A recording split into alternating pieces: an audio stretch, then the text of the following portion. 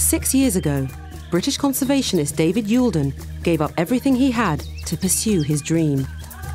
He left his job in London to start a new life in Africa. His job is not for the faint-hearted.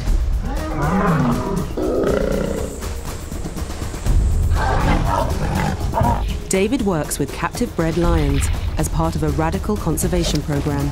Ow! Give it up.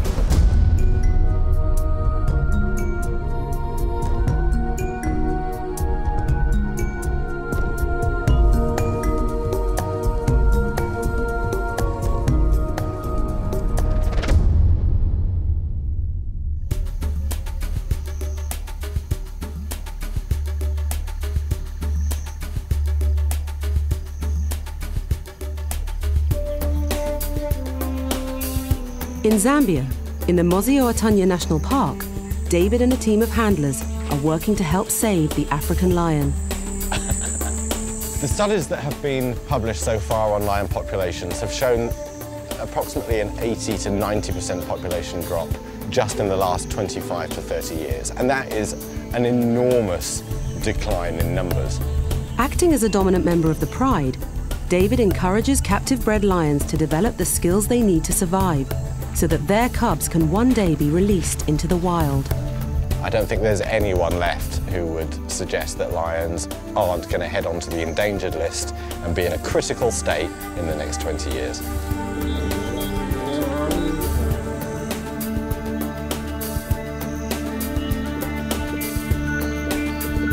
This morning marks a huge step forward for the programme and for 6 lions of the Zambian pride. Hello.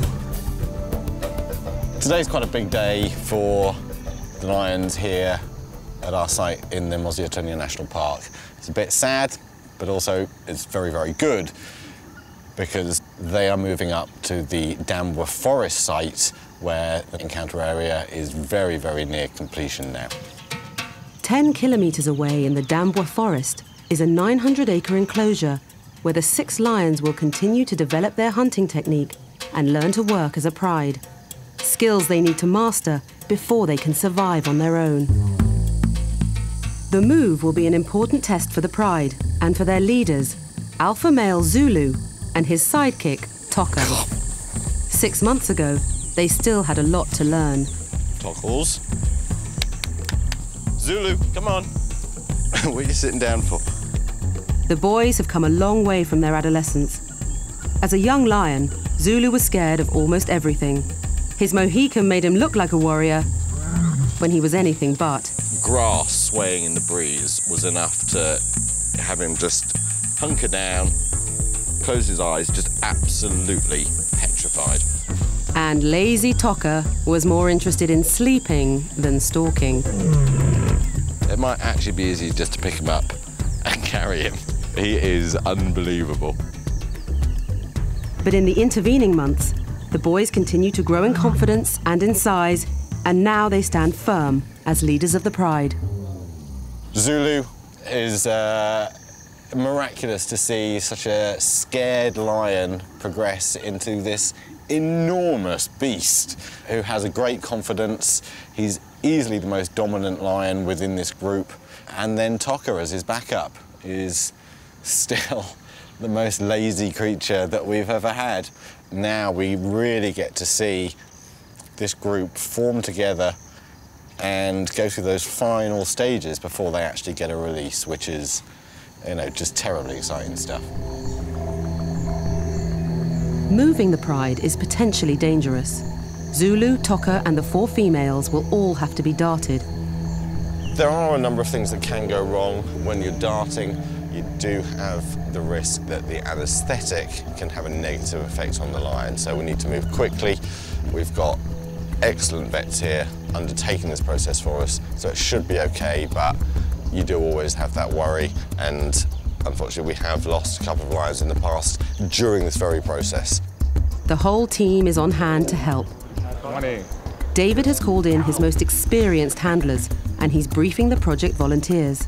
Now this is all going to be a bit hectic, The principal thing is obviously the welfare of the animals. We need to record the time that they're darted, the time that they are actually declared asleep, any notes on their behaviour whilst they're asleep. Zulu, I think, is going to be our problem. He's not overly keen about, you know, being pole darted. We'll just stay on the beat and everything will be fine. The Pride members are nearly 2 years old. At this age, they're too big and too dangerous to be handled. It's not safe for anyone to go inside the enclosure while the lions are being darted. Specialist wildlife vet Dr. Ian Parsons will take his best shot from behind the fence. There are massive risks and you have to plan well ahead so that everybody knows what to expect and that the animals are prepared themselves. We've separated them into 2 different pens. They haven't had food, theoretically, for the last 2 days so that they don't regurgitate and vomit. I just have to make sure that I get the right dose for the right animal because there are 3 different sized animals. If I shoot adequately and correctly, then it should be just 1 dart per animal. To minimise the chance of complications, Dr. Parsons will only use a light sedative. The lions will go into a deep sleep, but they won't be fully knocked out. Just so you know, Zulu is the most skittish one. He's the most skittish, so we'll do him first. So that would be good to do first. No, Rich, just so that you can pass me the next dart, please. What you call a K, that's T, that's Toka. Over there, is that right? Okay. Let's bring everybody this side, please. Please stand clear. Zulu is first to be darted. Then the 4 females. Okay,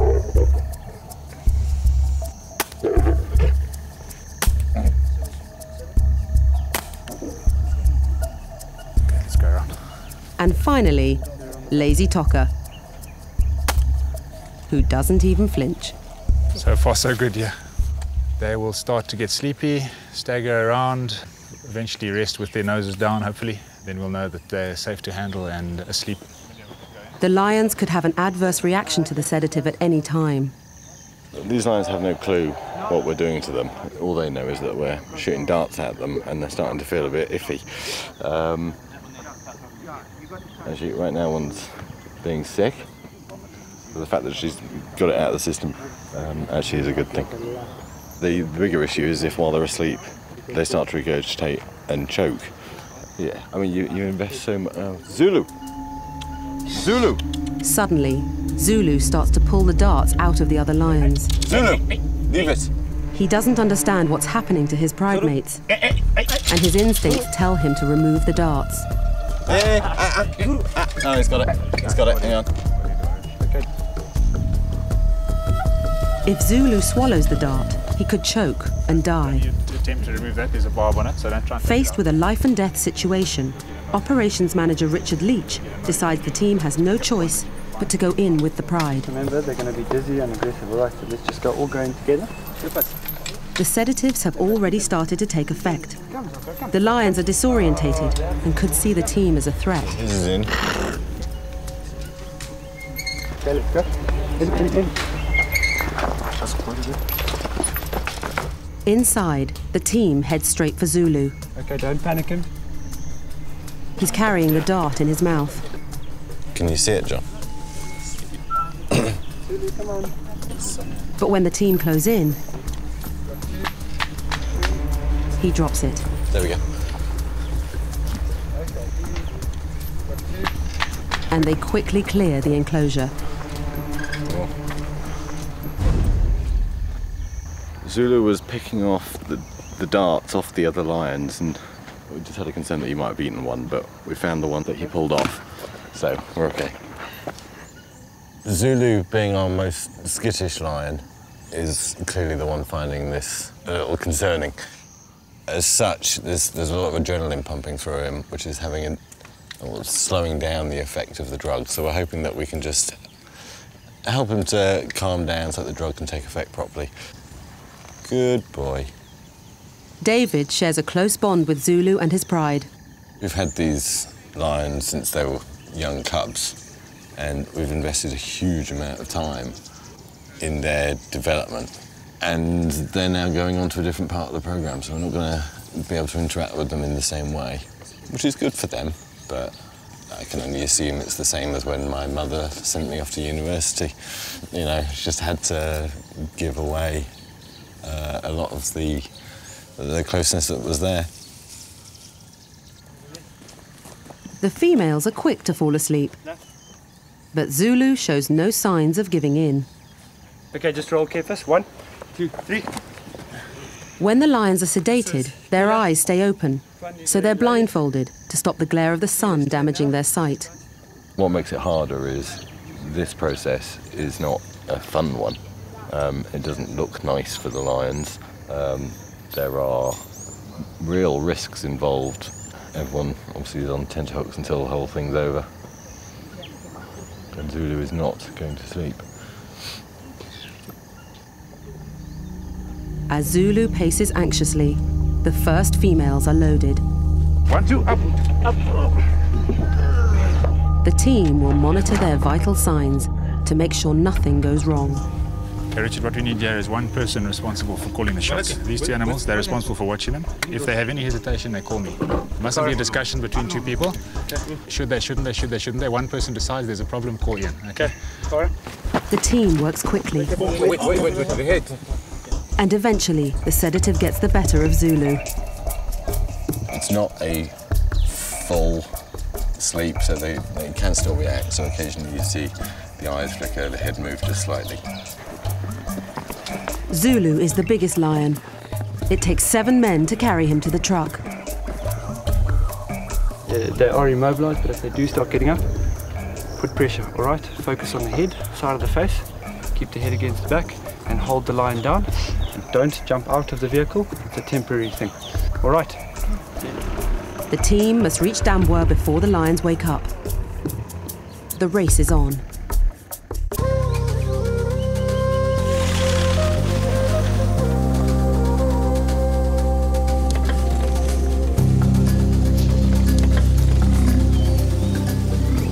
In Zambia, David Yulden and his team are moving Zulu's pride to their new home in the Dambwa forest.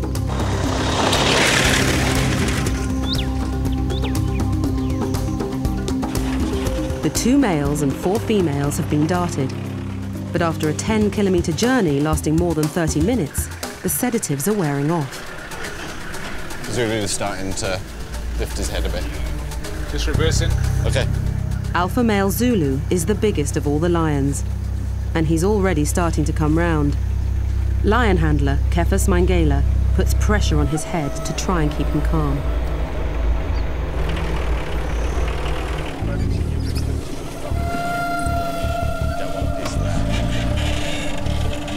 The team race against the clock. One by one, the lions start to wake up. No loud noises, please. The lions are nearly 2 years old.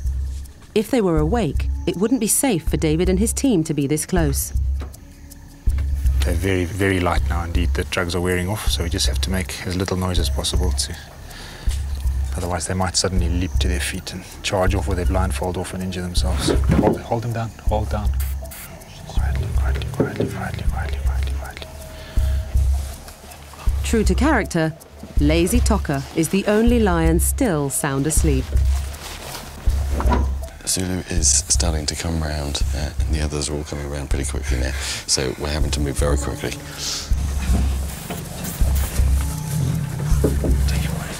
The danger for us, obviously, is they're disorientated, so when they come around, they don't quite know what's going on. Luckily, they are still uncoordinated, so we're okay, but, you know, it's a high risk. Okay, you can start quietly offloading these 2.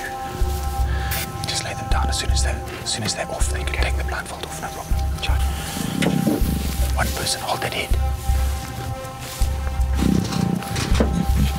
Hold him down.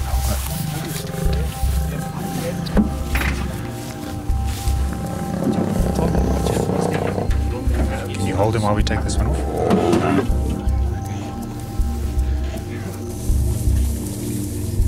Zulu is unloaded last. He's almost fully awake. If he gets really cross, don't be a hero, let him go. Okay. So for everyone's safety, David clears the area. Go that way quickly. Only essential team members stay inside the enclosure. Careful.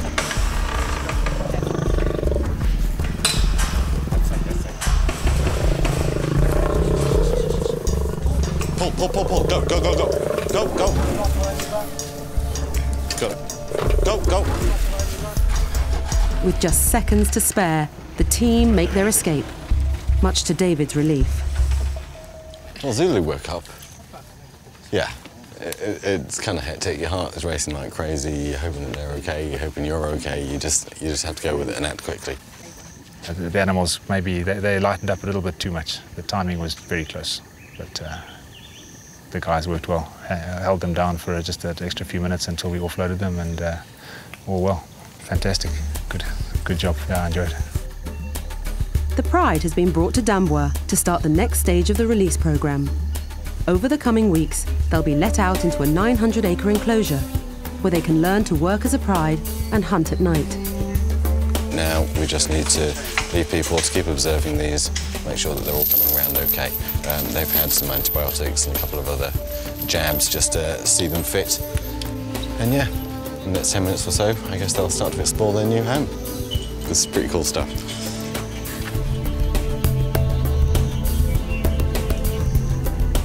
While Zulu finds his feet, his pride settles into their new home.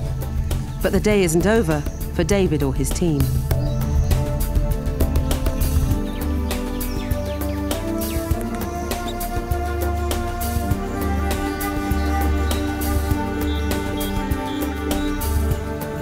Back in the Mosi-oa-Tunya National Park, the project volunteers are hard at work preparing for the arrival of 7 new lions. After months of planning, it's a day David has been waiting for. We actually decided almost a year ago that we needed to bring some lions into the programme, but it isn't just a question of go out and think, well, I'll get a lion today. This has been many, many months of careful negotiation and logistical planning. But they are now finally in the country, and yeah, we're just looking forward to meeting them for the first time and working towards getting them out into their natural environment. The lions are in transit from South Africa. 5 of them are young cubs, 4 females and 1 male, and it's important their enclosures are ready. This morning, our volunteers have gone into the enclosure, giving it a real good clear out, putting in a lot of behavioural enrichment, toys, something to keep these new lions entertained, and hopefully they'll settle in quite quickly.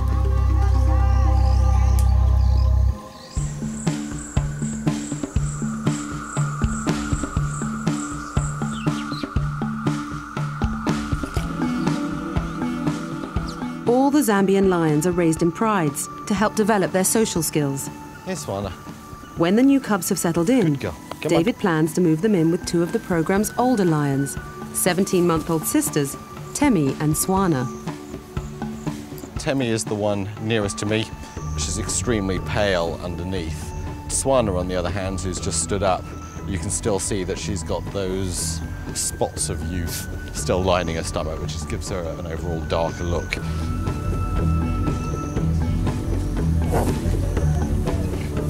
The 2 sisters may look similar, but their characters are very different. Temi is the most dominant sister. She's confident and brave.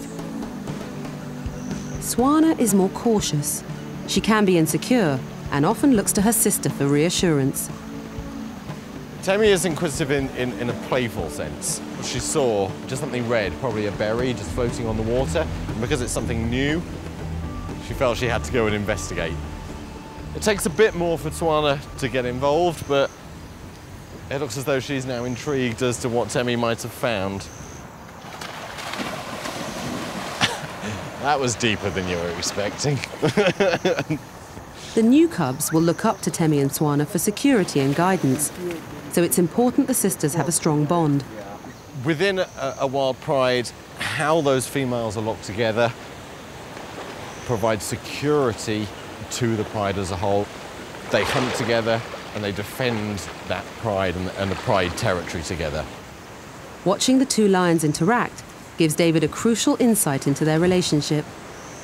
It's really interesting to particularly look at the body language. With Swana, we're seeing a lot of jerky movements ahead that are quite lowered, whereas Temi is very much keeping her head high, Her movements are much bolder, more assured. Temi is more the dominant of these two. And those signs that we're seeing from Swana are signs of submission. But this is all just sparring and you know, sorting out the place in the world.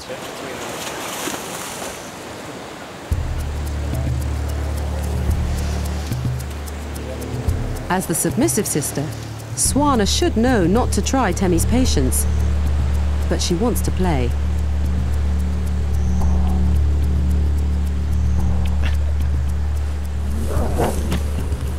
Temi growls a warning, but Swana's not taking the hint, and it's not long before Temi feels the need to re-establish her dominance.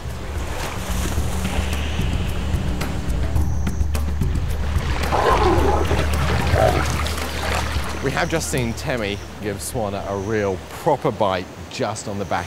That was a clear indication from Temi, I'm boss, I'm showing you. Poor Swana. Lions are social animals, and family ties are important. It's not long before the sisters call a truce. Seeking physical contact, they roll on each other, and Temi grooms Swana's face, the ultimate sign of acceptance. Come on. Come, Temi. Come on, girl. David is confident the sisters will be ready to guide the new cubs and lead their pride. As these two are getting older, they are more independent. They're confident in themselves, but they will always retain a strong kinship. How the whole thing develops when we introduce 5 younger lions to them to start forming their release pride, I know we're just going to have to see when they get here. Good girls. And David won't have to wait long.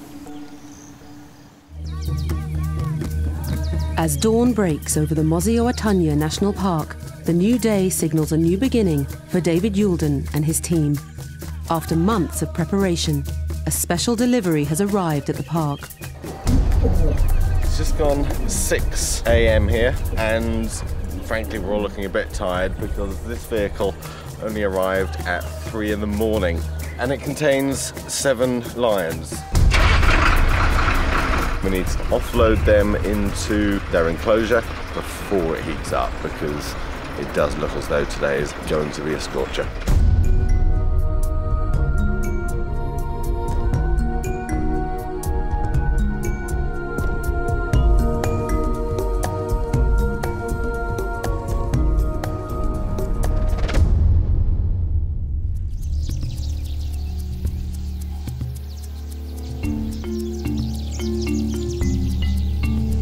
Zambia is home to 10 captive-bred lions raised by human handlers as part of a radical conservation program.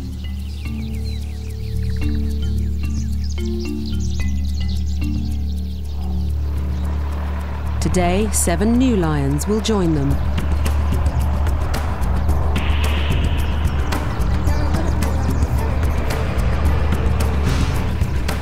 On the lorry are 2 adult females brought to the park to start a breeding program. Also on board are 5 young cubs ready to start their journey towards eventual release.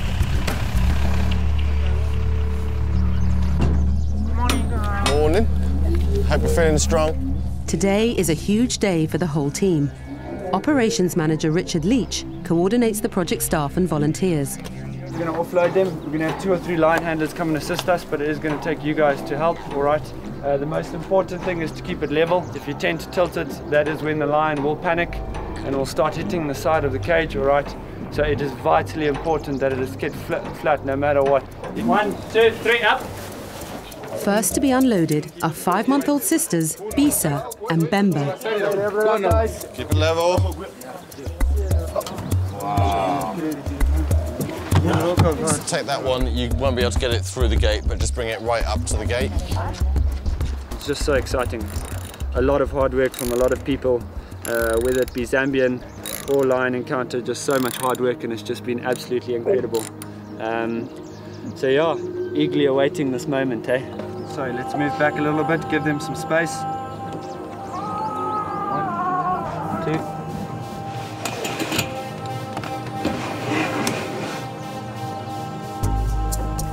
Showing no sign of fear, Bisa is the first to come out.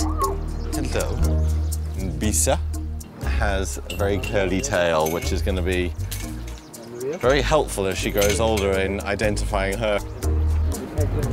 Followed by her more tentative sister, Bemba. Hello.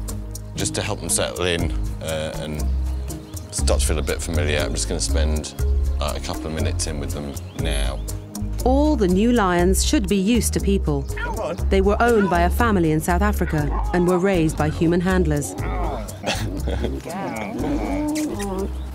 Hello.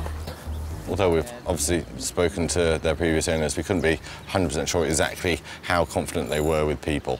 But they're already coming up and greeting, and they seem nice and confident and calm. So I think we'll leave them to settle in for a bit and see what's in the other crates. Just put them on the side there, guys. Okay. Make sure they're on level ground, hey? Next are 3 older cubs, 10-month-old sisters Ruma and Rufiji, and their brother, Rwanda. Keep it level. And those 2 also need to come just next to these, please. Now, what we've seen from the 2 young ones is that they're already quite friendly, quite confident.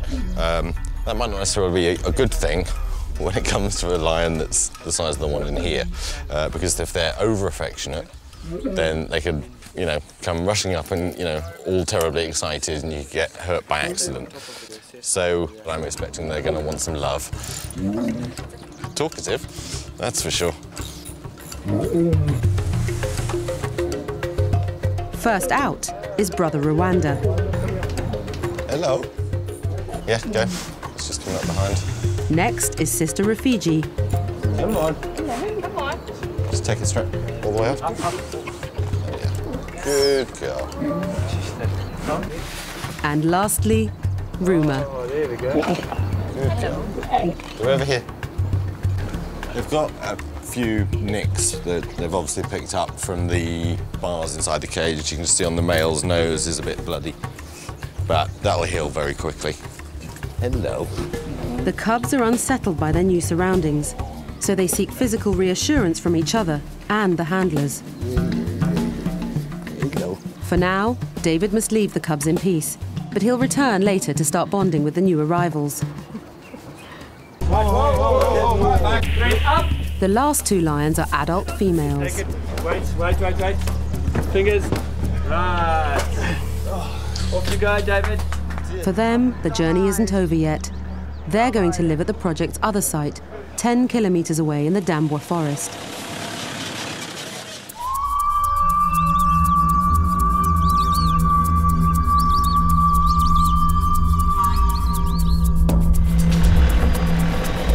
The 2 females will play a key role in Zambia's first breeding program. Okay, 1, 2, 3, a bit more. For now, they'll share an enclosure with each other, but in time they'll be introduced to a male so they can breed. Down, slowly. Right, release of the adults in Zambia. It's the right side, yeah. 4-year-old Subi is reluctant to come out. I can see her bottom. She's definitely breathing. Come on. Come on. Right at the back. But some gentle persuasion Come on. gives her a nudge in the right direction. And she heads straight for the safety of a tree. And Yika quickly follows. And she's gone. Wow. Wow. They look in good nick. Both really beautiful features. So, yeah, this is a huge move forward for the program. Just so excited to see the lions. They're so happy in the enclosures. Yeah, I don't know what to say. I was just feeling a bit spaced out at the moment. It's been a couple of hard days' work, but this is just priceless. And I don't think many people get this opportunity in their lives, so we're really, really fortunate. We've achieved a lot this morning, with most of us only on 2 hours sleep. Yeah, I have no idea what time it is. I'm tired and I'm hungry, but I'm happy, so that's all we need.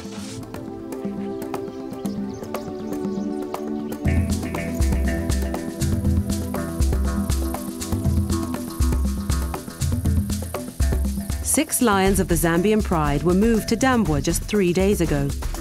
Their enclosure is surrounded by a huge release site, 900 acres of prime habitat that will eventually be their home. Alpha male Zulu is the pride leader. He's the biggest and strongest of all the lions. Lazy Toka is his sidekick. He spends most of his time sleeping or eating, while the 4 females form the heart of the pride.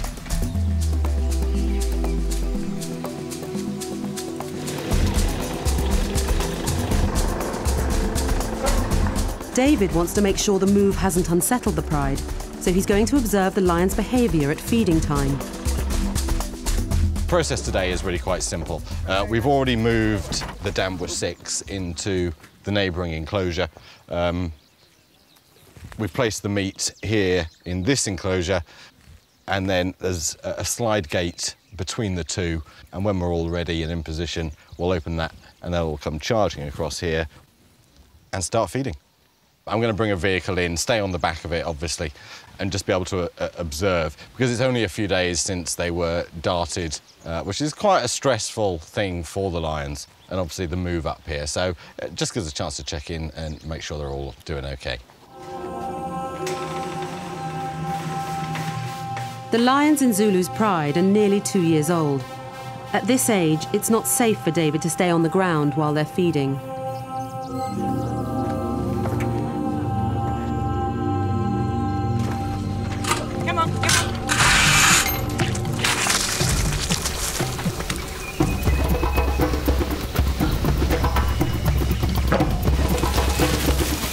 Toka and the females are first to the carcass, while alpha male Zulu takes his time.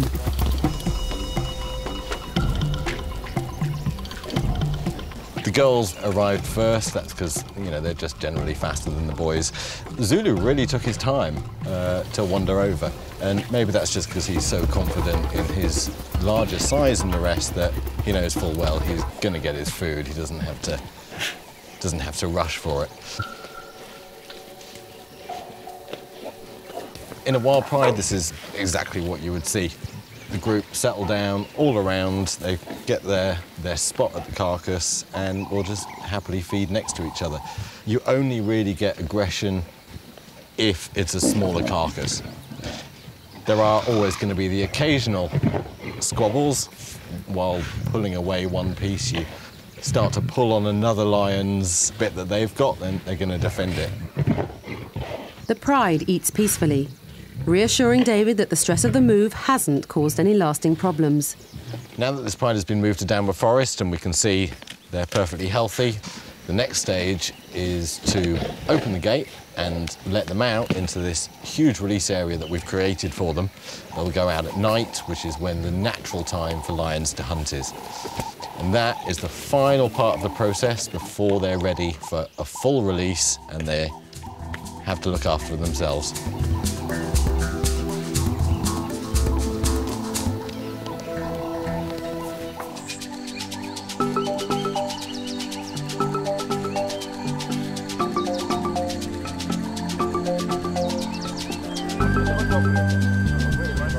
In Zambia, David Yulden and his team work with captive-bred lions.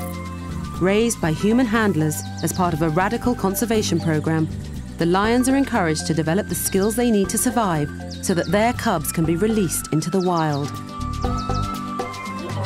It's a process that starts early. 10-month-old Rwanda and his 2 sisters arrived here yesterday from South Africa. Hey. Today, David is going to start bonding with the cubs so he can work with them safely. Hello. All the sounds that you can hear is all just a social greeting. They're just excited to see someone. The journey has left the cubs a bit worse for wear. Rwanda has suffered some grazes to his face. All of this is just an unfortunate side effect from the actual move. When they get stressed a bit in the cage, they can thrash around, and unfortunately they can get small nicks. Yes.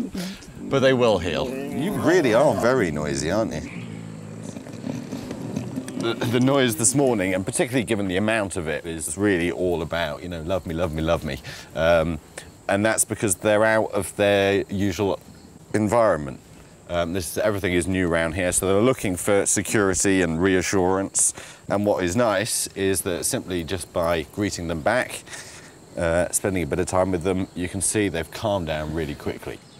Rwanda seems confident and relaxed, but his sister Ruma starts to display some unusual behaviour. What are you doing? She tries to suckle on her sister, a sign that she could be feeling insecure. I've never seen a cub simulate suckling. The urge to do it seems to be really, really strong. And actually if I'm touching her, she's giving me a noise and the ears are going back. She's getting extremely protective over this. So in terms of her security being around us, this is really what we're going to have to try and work on. I'm not worried about this at all. She has shown that she's quite affectionate, so she already understands the bonds that we need. It's just a question of trying to help her not need to do this, which will take an awful lot of patience. In the enclosure next door are 5-month-old sisters Bemba and Bisa. Bisa is this one here. She's just slightly bigger and has a curly tail. And then you've got Bemba, a little smaller and very spotty. They're all just paws and teeth and claws everywhere. And that's perfectly normal. But it's just constantly trying to reinforce certain boundaries. So if there's a claw comes out, just, you know, smack the claw. This is the only training that we give them, okay? The only thing is the boundary of how they interact with us. Bisa is the feistiest cub. She's determined to test David's patience. Can I have it then? What was that for? She doesn't know me well enough, and she's protecting that stick. It's as simple as that. But again, I need her to understand that I'm more dominant than her, and that if I want the stick, then she's going to have to give it up. What I'm looking for is a sign of submission, which is usually given just by blinking like this. This is mine now. Now, one thing is they've now stopped being around me. Part of that is because I've disciplined them both and they're going to have a bit of a sulk. But a really important thing is when I come back tomorrow, they will actually have a greater respect. The discipline actually creates the respect, and that's what we need. I think you might be quite a headstrong little lady that we're going to have to watch for, eh? Quite a little headstrong girl.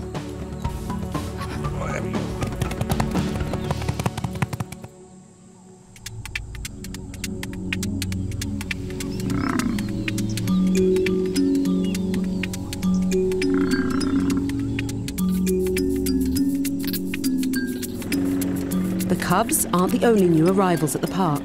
2 adult females were also brought in, and they'll play a key role in Zambia's first ever breeding program. Hello, girls. They live at the Dambwa forest site, and David has come to see how they're settling in. Good to properly meet you. This is Nika. She has a slightly dark nose, and her friend, possibly her friend, growling a bit. I think they're just getting jealous of each other. This is Subi. Hello. They are being extremely vocal at the moment. All of that is just coming up and saying hi. They are used to some human contact because they have always been in captivity. But hello. But yeah, this is a lot of just saying hello. Good girl. Have a sniff. There we go. At the moment, our programme, in terms of its longer-term future here in Zambia, needs to import lions because we don't have a breeding program where we're able to produce our own cubs. So these females really are the start of that. The next part is to find a suitable male, and obviously looking at the genetics to make sure that our breeding group is as genetically diverse as possible will ensure a strong genetic group. Will you be quiet? Will ensure a strong genetic group for future release prides. Hey, beautiful. I have to find you a particularly handsome male.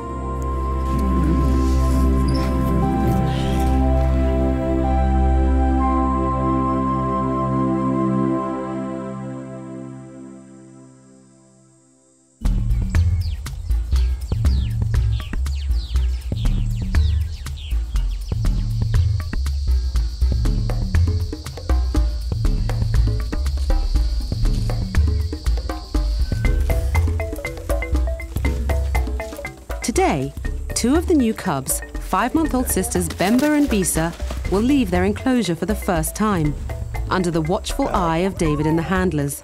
Okay, kids. Bisa's feeling a little cheeky this morning, so she's definitely on the naughty side. And here comes little Bemba. Hello. So, kids, how do you feel about going outside? We'll take that as a yes. What we'll do is we'll just head towards the gate, call them. Hopefully they'll follow. That's about as good as the plan gets, really. Come on. David is still getting to know the cubs, but Bisa seems to be the boldest sister. True to character, she leaves the enclosure without question. Bisa's the first one out, which is no surprise to me at all. She's clearly a confident and independent cub. And just watching her now, I mean, she's just having a sniff, just starting to investigate. Hey. Hey, little one. Back in the enclosure, Sister Bemba seems a bit confused. Bemba hasn't quite worked out where the gate is. This is exactly what I'd expect. To start with, it's mayhem. And here comes Bemba. There we are, there's your sister. Right.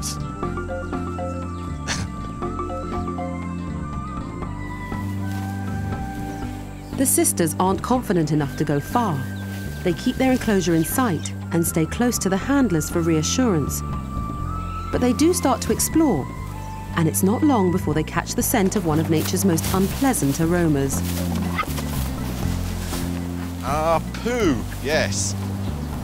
The lion cub's favourite, elephant poo. It smells great. I mean, they just love it. They'll eat it, roll in it. It's like catnip. To you and me might not be, you know, the big wow factor. It's not something you'd like for Christmas. But for them, lion cubs absolutely love it. This is really quite a reaction. It's not normally this strong, but I think this is based on this is the first time ever. And that's the thing here. There's going to be an awful lot of firsts for them. Right, are you suitably covered yet, kids? Come, come, come. The cubs aren't ready to be taken on walks through the bush. Before that can happen, they must learn to recognize David and the handlers as dominant members of the pride. In many ways, I'm like the mother, the aunt, the female in the group, let's face it, which is about affection and security, that kind of feeling. The lion handlers that we have are the enforcers. And I don't know whether you want to consider that a male in the pride, more dominant. There's less interaction with the cubs, so that when they get involved, the cubs are just a little bit intimidated, and that means that we can control them to a point. We can certainly try and stop them just disappearing off into the distance. So at the moment, John is providing a brick wall through which we don't want her to go. We want her to come back here. So now she's back, she gets to play. Hello. So she'll be more confident about following. Every day, the sisters' confidence will grow, and soon they'll be ready to experience their first real walk deep into the wilds of Africa.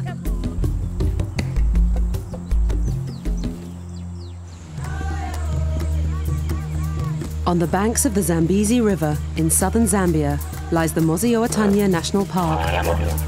Here, David Yulden and his team of handlers encourage captive-bred lions to track, stalk, hunt, and kill, so they can raise their cubs to live in the wilds of Africa.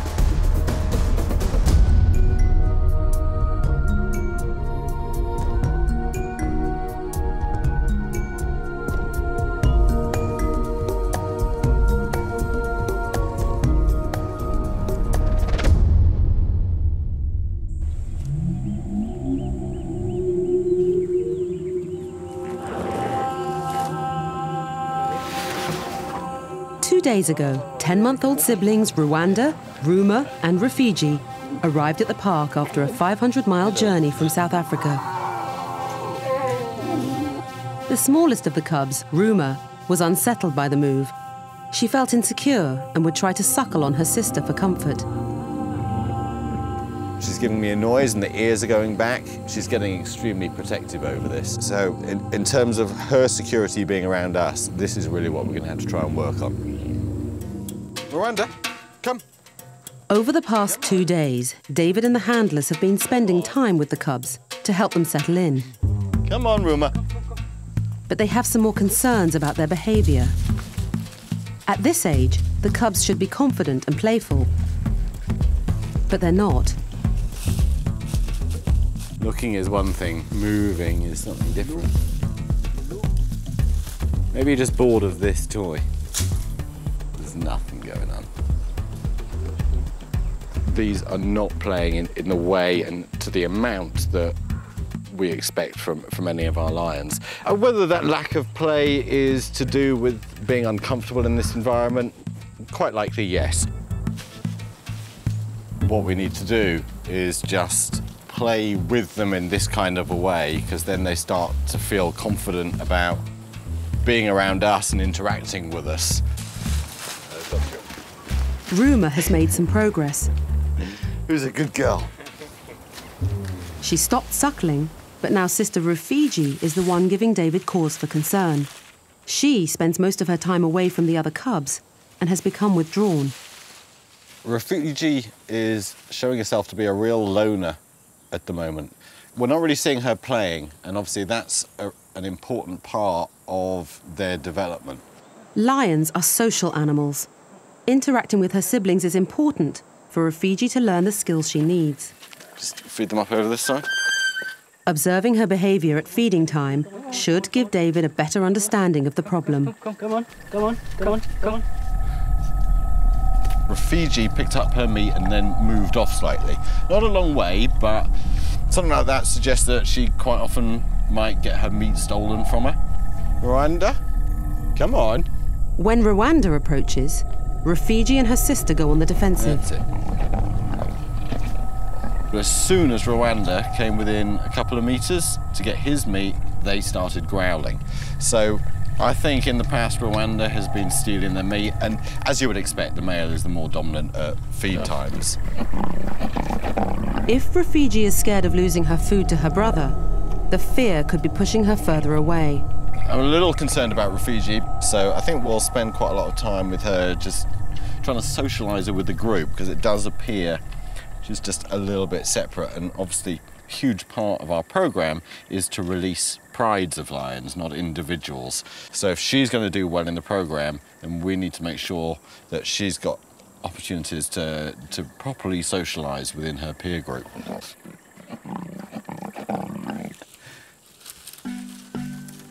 David's team has also been studying the behaviour of 5-month-old sisters Bemba and Bisa.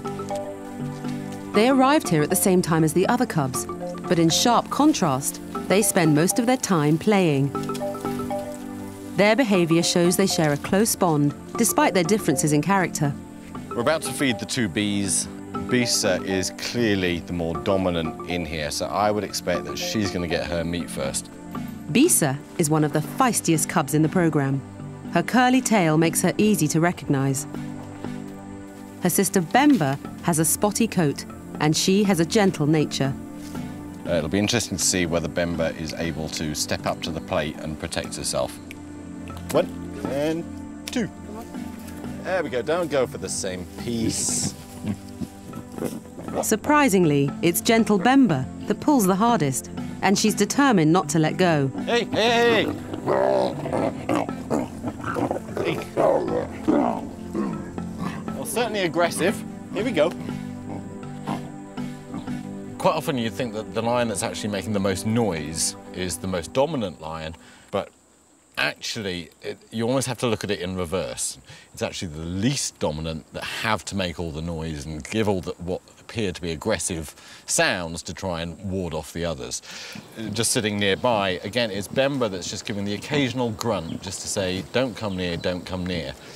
Bisa doesn't really need to do that because her expectation, being more dominant, is that no one will bother to try, so she doesn't need to give out those messages. We have a big fight next door.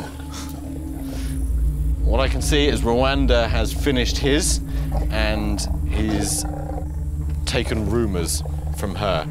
We're not going to do anything about that at all. A lion has to know how to defend its meat. I'm afraid she's just going to have to butch up. But what's interesting is Rafiji has scarpered with hers. So, as we suspected, Rwanda is a meat stealer.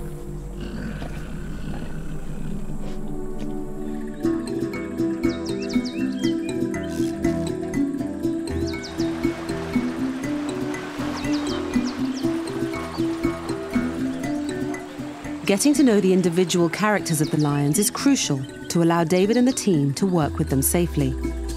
Here in Zambia, there are lions of all ages. 18-month-old sisters Temi and Swana have reached an important stage in their development. In the wild, females of their age would live as part of a pride, but Temi and Swana live alone. To make sure they develop the social skills they need, David wants to introduce them to some of the programme's other lions. He had hoped that Temi and Swana would form a pride with the 5 new cubs, but the plan has changed. Just because of the length of time it took to get the permits to bring new lions in, we've actually ended up with younger lions than we had originally anticipated. And therefore, it's really just not fair on Temi and Swana to make them wait for the new cubs to be old enough that they can get joined together.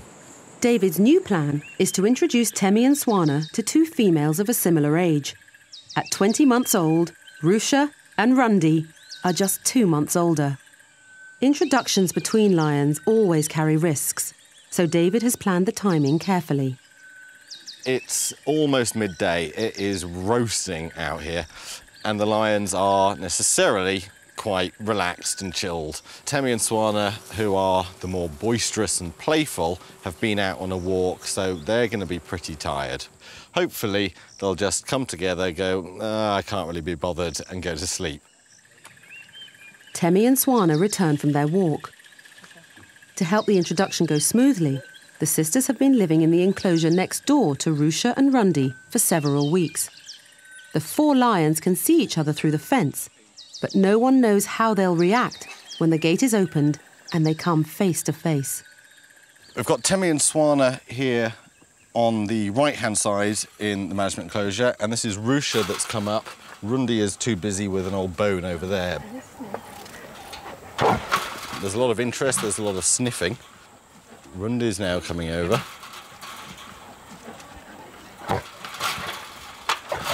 Temi and Swana are the youngest and the smallest, but the sisters have always been confident. If Rusha and Rundi try to dominate them, they may not submit without a fight. Right, John, do the honours.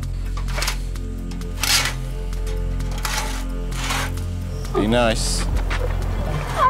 Be nice. Easy. Faced with the threat of 2 bigger lions, Temi and Swana go on the defensive. Gently, Swana. Gently. It's okay. Sending a clear message, Swana growls a warning to Rusha to stay away.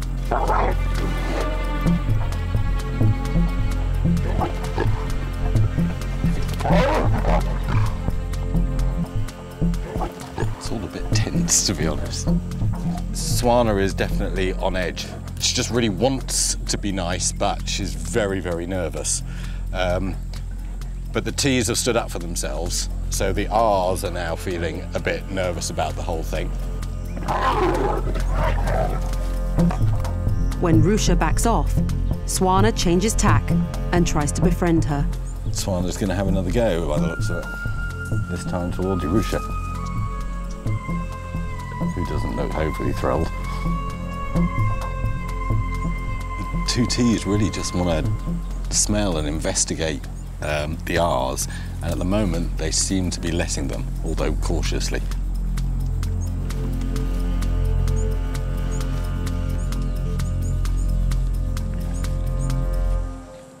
What's good is that Richmond have allowed themselves to be sniffed and licked and prodded without attacking back. In the wild, when new lions enter a pride, the females will fight to sort out dominance and hierarchy. But once the initial threat is over, they have to learn to work together. It's often just the younger, inexperienced lions like Swana that don't know when to stop. That's Swana wanting to play. And Rundi seems to be okay with that. Until, of course, Swana bites. What we can see is the response is, you know, get off, I don't really like it, but it's not, you know, majorly aggressive. It's, our relationship's not at that level yet. Rish and Rundi are going to be tested overnight, particularly by the looks of it by Swana, who she's going to keep up and poking and wanting to play. The 4 females will live together for the rest of their lives. So sooner or later, they'll have to put their differences aside.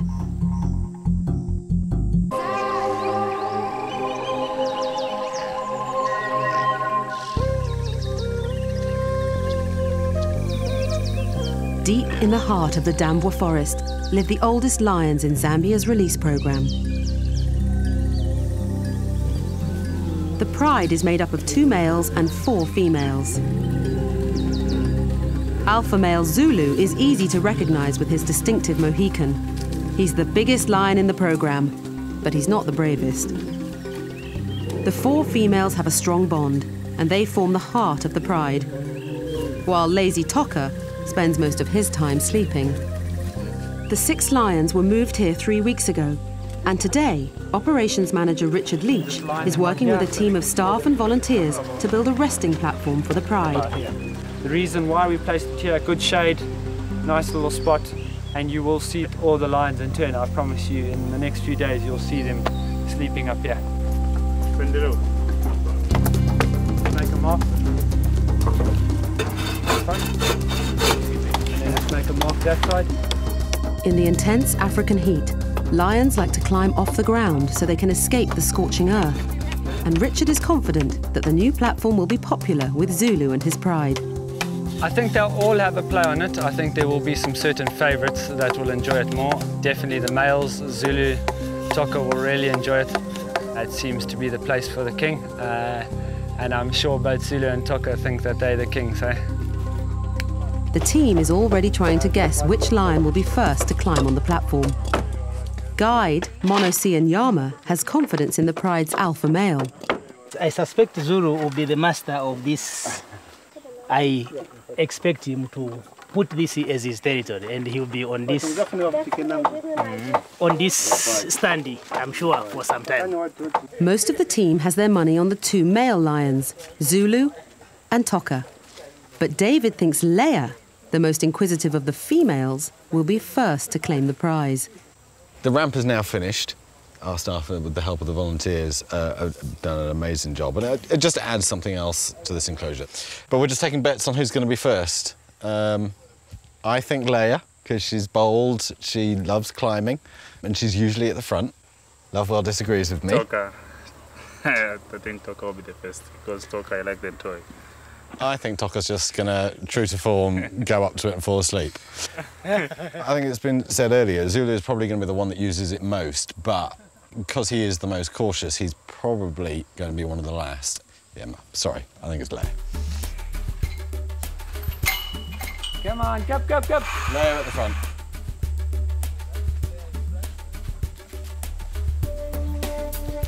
As David predicted, Leia is the first lion to investigate.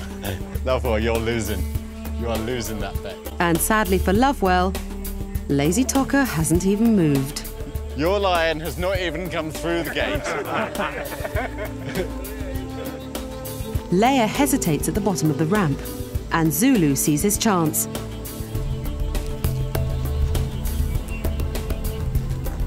But he loses interest, and Leia shows the boys how it's done. I want my beer first. Look, Leia on the platform. Toka still in the other enclosure. I'm very disappointed. Yeah, I'm very disappointed about Toka. Yes, he let me down.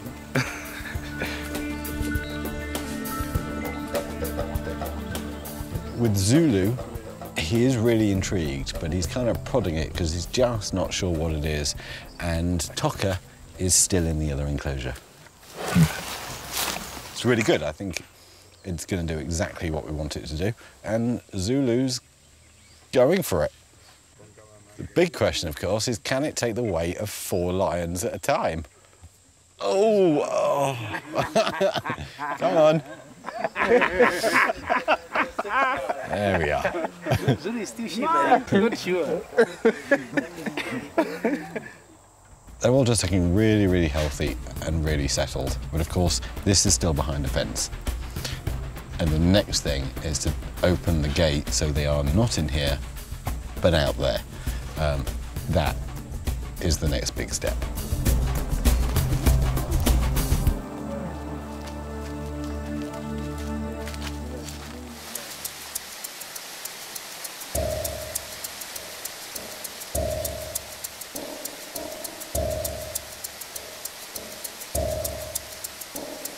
Southern Zambia has been hit by a tropical storm.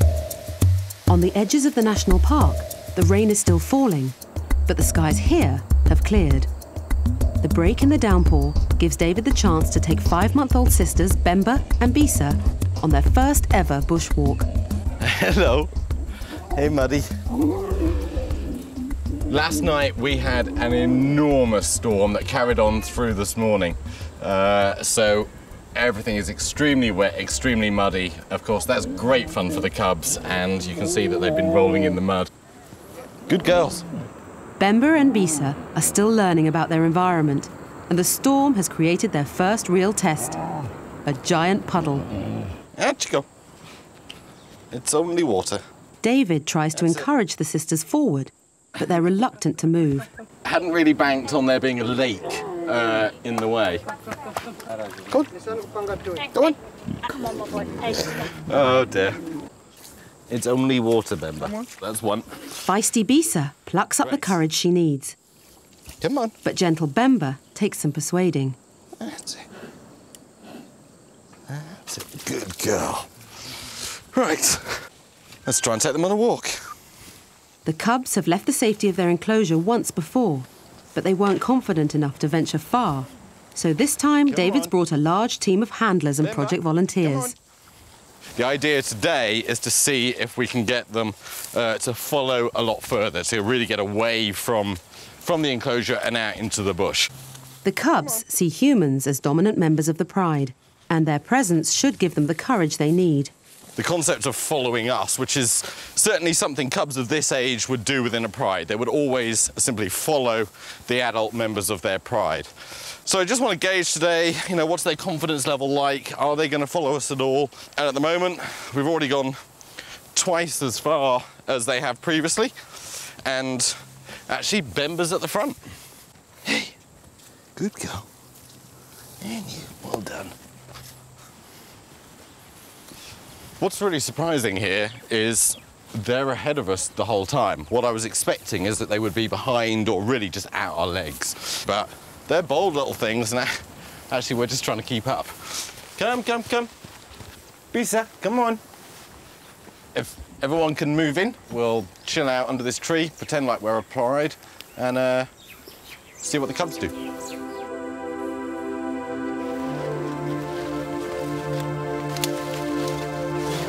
In the wild, lions must know every inch of their territory.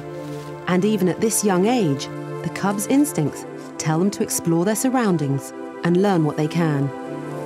This is exactly the behaviour that we really hope to see on this walk. They've followed us here. We have gone quite a long way for a young cub. And as we've settled down as a pride, they have started to play just in the surrounding area. They're actually doing it separately for a lot of the time. Just over there, Bemba's actually found a tree with quite a lot of nests in, weaver birds. They're quite a noisy bird. beast are here. It's doing some sort of hide and seek effect. I can see you. Yeah.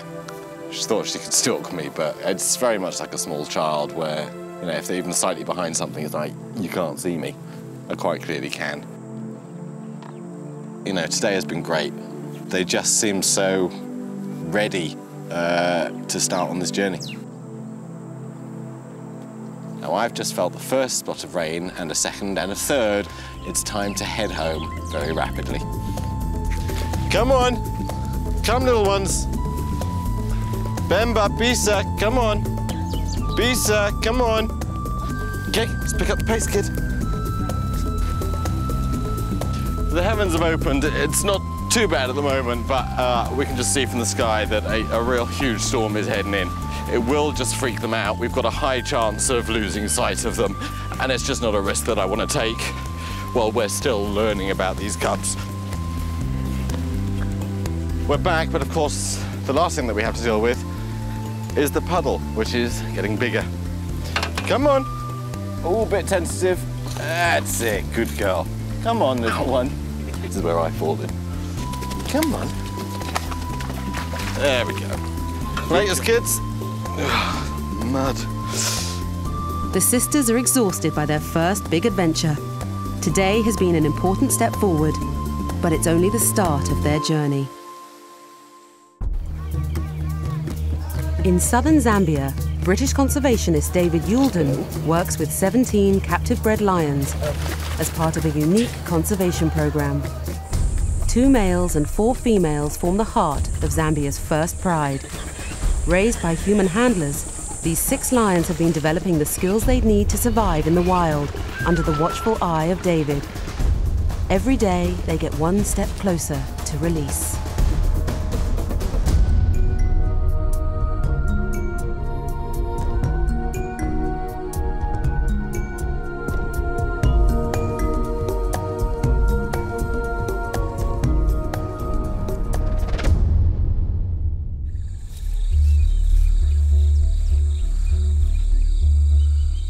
The Dambwa forest is home to 6 lions, led by alpha male Zulu.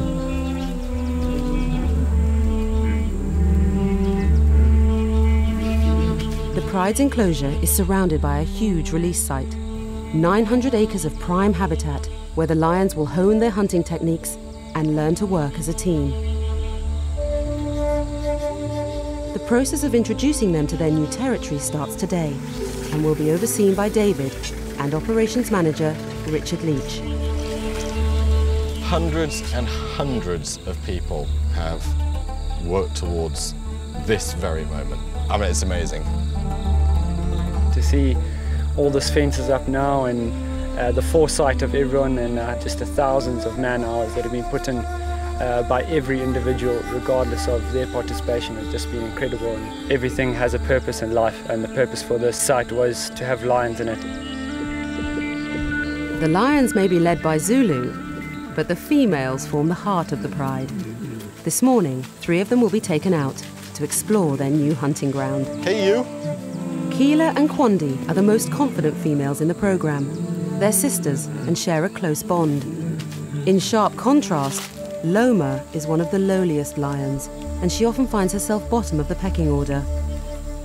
I really don't know how they're going to react to this area that we've built for them, but for me, this really can't be any more exciting. All I need now is for the lions to play ball and actually want to come out.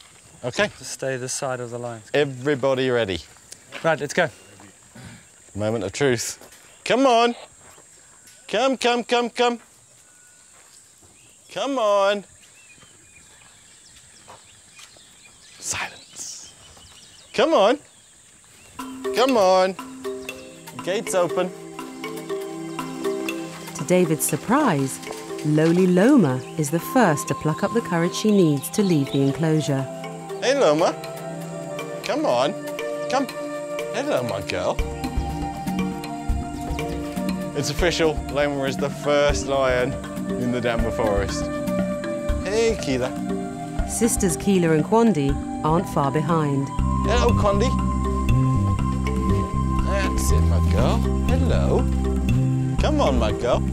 The 3 females are almost 2 years old. At this age, the handlers sometimes walk on the ground with them. But as the lions get older, the risk to the handlers increases. So David needs to introduce the lions to the idea of walking out with a jeep. Off you go. Bye. Okay, let's get going. Myself and my colleague Richard have done first drive outs with so many different lions, and it's always slightly different because you can't be sure 100% how that lion is going to react to the environment or to the vehicle. So it is all kind of practicing a bit for them and for us. The only thing we have to do now is find them again. Kila, Kwandi, come on. Can you see them, Dave? There's one there. Gently, Kwandi. Come on. David has helped raise the 3 females since they were cubs. Come, slowly. Now, I can tell the difference between these lions, even if I am just getting a glimpse of a part of their body above the grass. There's Loma. Loma, for example, actually is significantly paler than either Kila and Kwandi, and just at the end of her tail, the black tuft is much, much longer, much bushier. Come on. Off you go. Try and do a bit of driving, a bit of calling. We can try. Come. No response at all. Come on, Kwandi. Come. David is trying to lead the females to a natural source of water. In the wild, in the intense African heat, finding water and remembering its location can mean the difference between life and death. They're going the wrong way. They're clearly confused. Come on. Come. So the idea here, guys, Come is on. to try and teach them that they need to follow the vehicle, because I don't think they understand what we're trying to do. Come on. Richard and the handlers are just going to try and swing back behind them, just to push them in this direction. And here they come now. Hey, Loma. Excellent. Good girl. They are now getting the hang. Not only are they starting to go in the direction that we want, but they're actually starting to lead as well. Loma is surprising me. She was the first one out of the enclosure. I thought it would be Kwandi, and I know she's up the front, and she's really the sort of the lowliest, scaredier one out of all of the lions in this group. So yeah, she's doing really well. We're starting to see them run around a bit, we're starting to see them play, and that's always a good sign that a lion is feeling fairly comfortable. In the wild, lions spend most of their time resting. In the heat of the day, sisters Kila and Kwandi soon run out of energy. But undeterred, lowly Loma continues the search for water. Hey, Loma. She sees something. And she quickly finds what David's been searching for. There's a water hole. Come. Ow! Hey, my girl. Have something to drink. We've brought the lions out to one of 3 water holes that exist within the site. They've had a bit of a drink, and now they're just chilling out under a bush. And at this point, they now have 900 acres. If they decide to get up and go that way or go that way, that's absolutely fine. They can do it. We don't have to worry. They're fenced in. They can't go beyond the boundary. And they can start to just be lions. And I think really the most important thing is, as of now, the Downward Forest is officially lion country. The females are not yet ready to fend for themselves, so for now, the handlers lead them back to their enclosure before the light starts to fade. Come. Over the coming weeks, all of the Pride members will get the chance to explore their new territory. Come on, my girls. And together, they'll move closer to eventual release. Well done. Come on, Kwandi.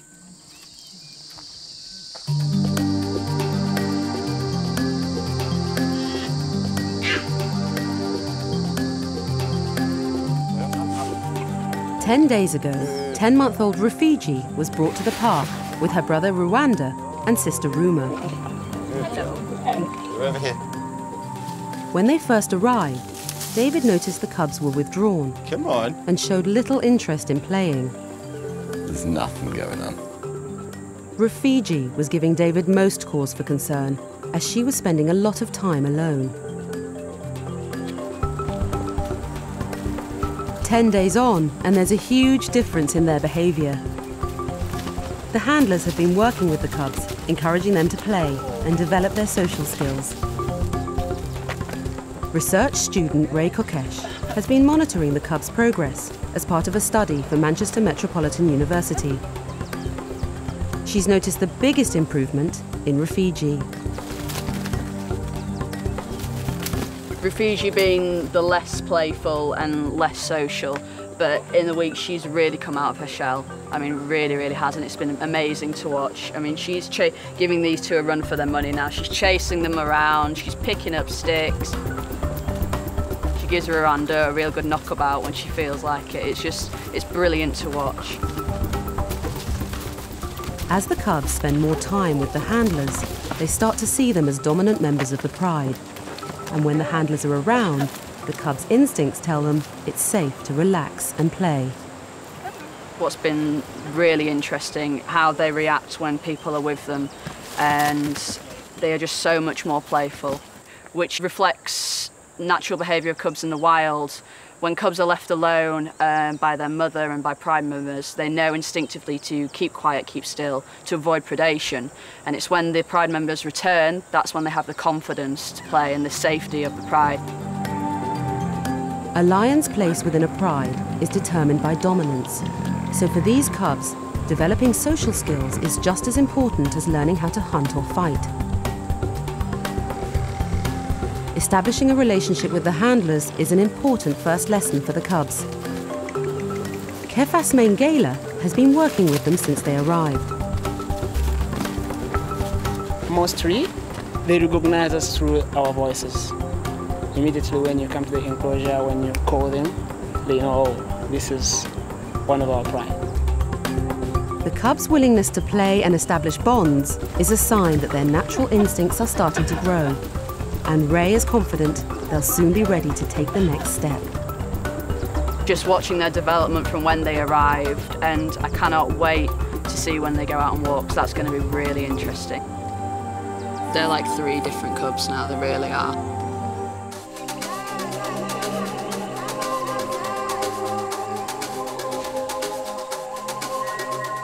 In Zambia, captive-bred lions are being raised by human handlers like David Yulden as part of a unique release program.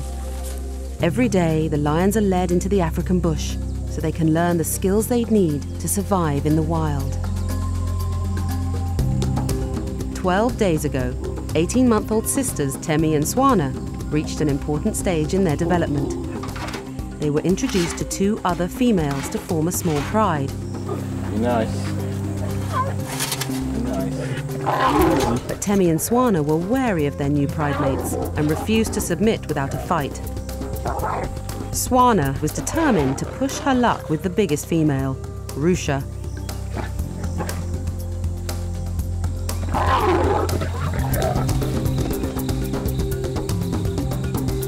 Two weeks later, and the 2 sides seem to have called a truce. Research technician Jackie Kirk has been monitoring their behaviour. Hey. Hello.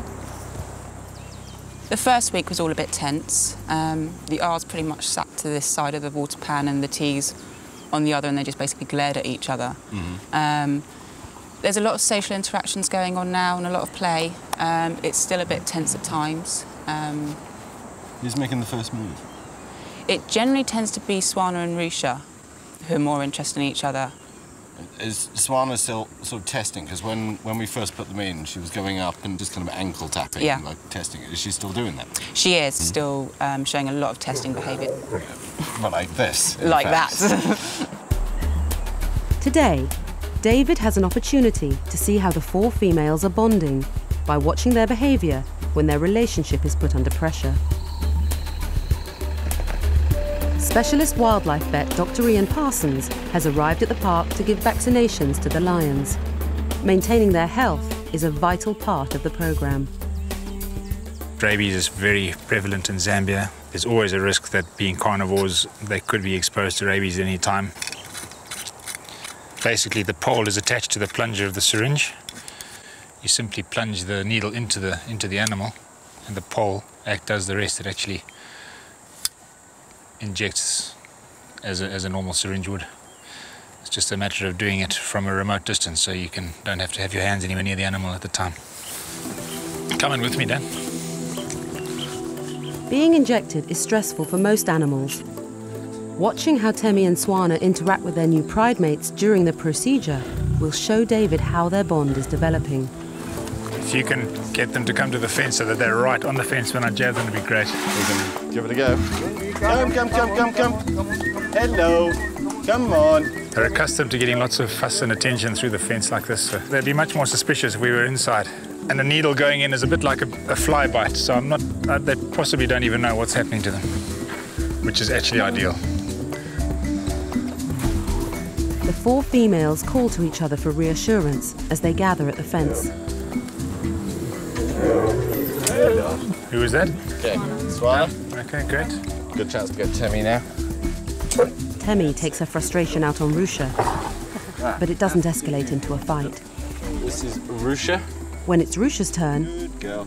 she seems unfazed, That's it. Done. Good girl. but she instinctively seeks out Temi and Swana and lies close to them. It's Rundi's turn, but she just wants to sit in the shade with the others. Come, Rudy. She says you're not in the shade. Yeah. There's no way I'm moving out the shade. Come on, girlie. For Dr. Parsons to inject her safely, her body needs to be closer to the fence. Come on. But she refuses to move. Come on. David tries to tempt her away from the other females with some bait. Rundi is sitting in the shade. I'm standing in sunlight, so she's not massively inclined to come into a position that we want her to, because we can't dart her head on. Come. So I'm stealing Richard's hat. See if I can just get her attention. You could sacrifice the hat, maybe throw it in. Come on. Compensation Hey, there. Rundi. Hello. Yeah, let me try this way. David changes tack. Rundi, come on. Still using the hat as bait, he encourages Temi and Swana to move along the fence. You. Keep your attention over that side. Rundi moves to join them, and Dr. Parsons takes his shot. That's it. Got her. There you are, sir. I'm going to wash my hands now. Don't miss opportunities when you have them.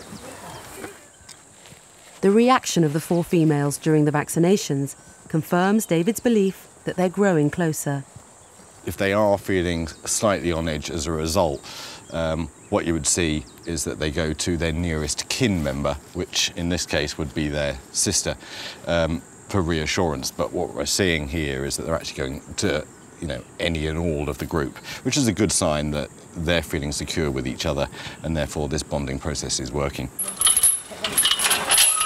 While Dr. Parsons is visiting the park, he takes the opportunity to check up on 10-month-old Rafiji and her brother and sister. Hello. Come on. Just come away from the gate. Okay, who do you want to start with? Oh, we've all stand still, huh? Rafiji? The curly tail. Dr. Parsons oversaw the cubs' arrival at the park, and today he's giving them a general health check to see how they've progressed. Colour of your gums is great. These are nice, bright, healthy pink colour. Good indicator of how much blood they have circulating in their system. Just want to feel your lymph nodes, that's the main thing. There are some lymph nodes around the head and front of the shoulder here, which, if they're enlarged, are an indication of some diseases. Nothing there, nothing there. Good girl. They were quite dehydrated when they first arrived, weren't looking in the best of shape, but they've picked up beautifully. Since the cubs arrived, David and the handlers have been spending more and more time with them. And they've noticed that one of the females, Ruma, sometimes walks with a limp. Was it a back leg in the Yeah, back legs? Rumour at the moment, you can see she's just got a bit of a wobble in the way that she walks. Yeah. It's certainly better than it was when she first arrived, but you can see She's a little bit slightly just sort of sloping. slopes to the right. Yeah, if that was a dog, I would say that it looks like it might have slightly dysplastic hips. Do you know if these cubs were raised by their mum or were they hand-raised? These were hand-raised. So inevitably there would have been some nutritional imbalances. It's just impossible to do a completely natural job. Okay. Okay, but that an animal can actually accommodate to a certain extent as it grows and gain a bit of musculature, and it may disappear with time. Dr. Parsons will monitor Ruma's condition over the coming months, but he's hopeful it won't have any lasting effects on her. They look very good. They've settled in beautifully, yeah. Very contented lions. Excellent.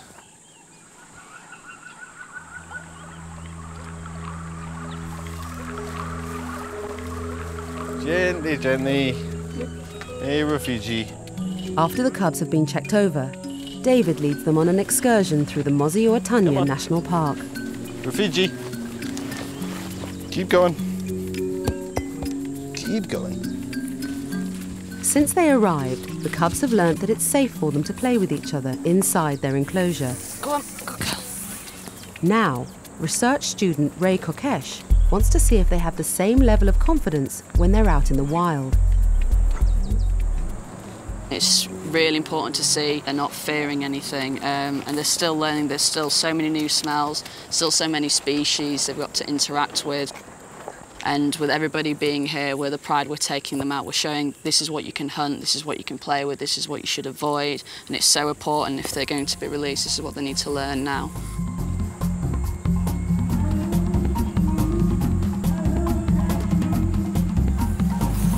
Come on, come. You thirsty kids. On the edges of the Zambezi River, the water cools the cubs down. Rwanda starts to play by practicing his hunting skills on his sister.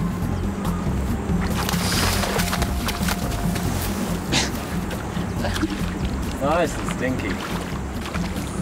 He tries again, but this time his instincts tell him to hide, to keep the element of surprise.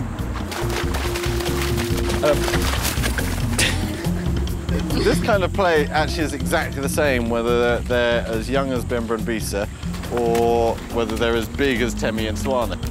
It's all the same moves, it's the same sort of bites and holds and stalk and running through water. It's this kind of play that gives you a good chance to see how the kind of dominance levels in the group are happening. Now, Rwanda obviously has the benefit of being significantly larger than both the girls because he's male, so he's always going to have that first place.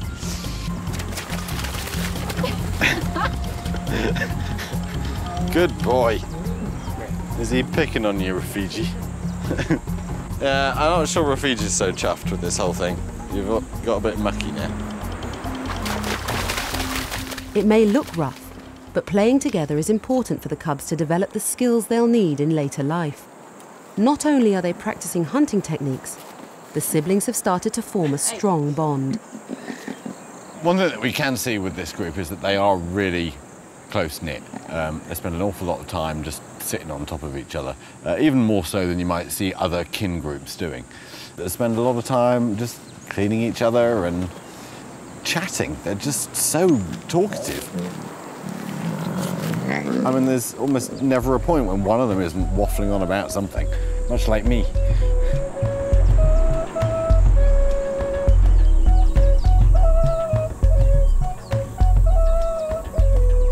The cubs will be led into the bush every day.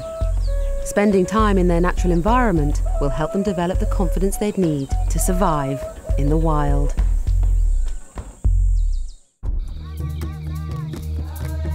Africa is home to some of the world's most incredible wildlife, but it's a world that's under threat. Even the most iconic predator is at risk. In the wild, numbers of lions are in sharp decline. Come on! In Zambia, British conservationist David Youlden and his team of handlers are trying to find a solution, preparing captive-bred lions for life in the wild as part of a radical conservation program.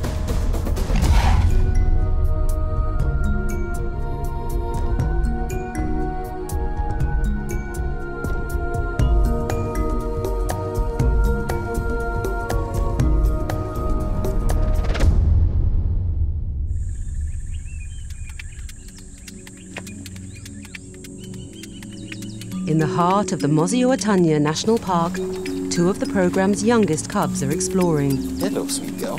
Sisters Bemba and Bisa are now 6 months old. Feisty Bisa is more confident than her sister, and her curly tail makes her easy to recognize. Hello, Bemba. Bemba is more cautious and has a timid nature.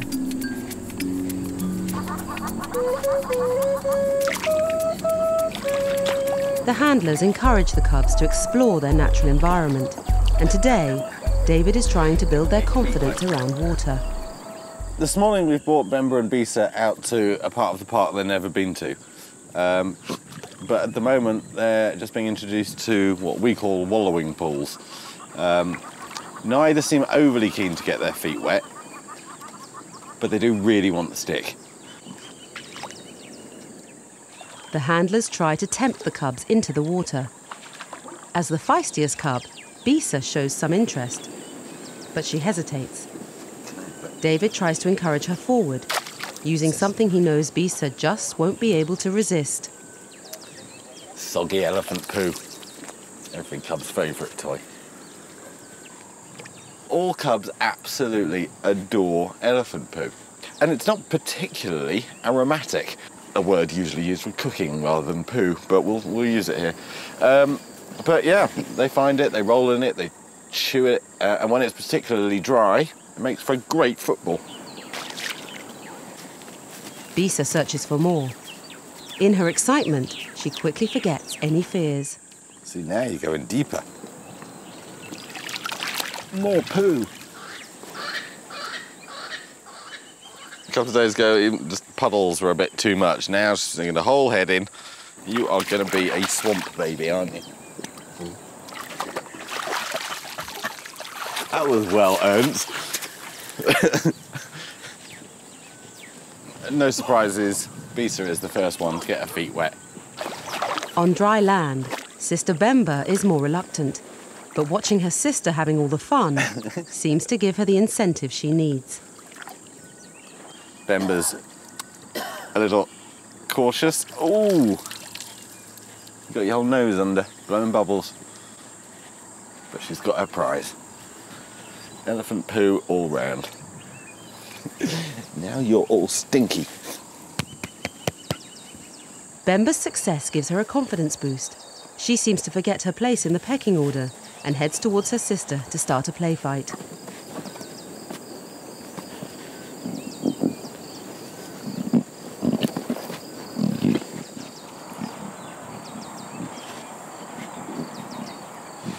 Dominance games form a large part of the play.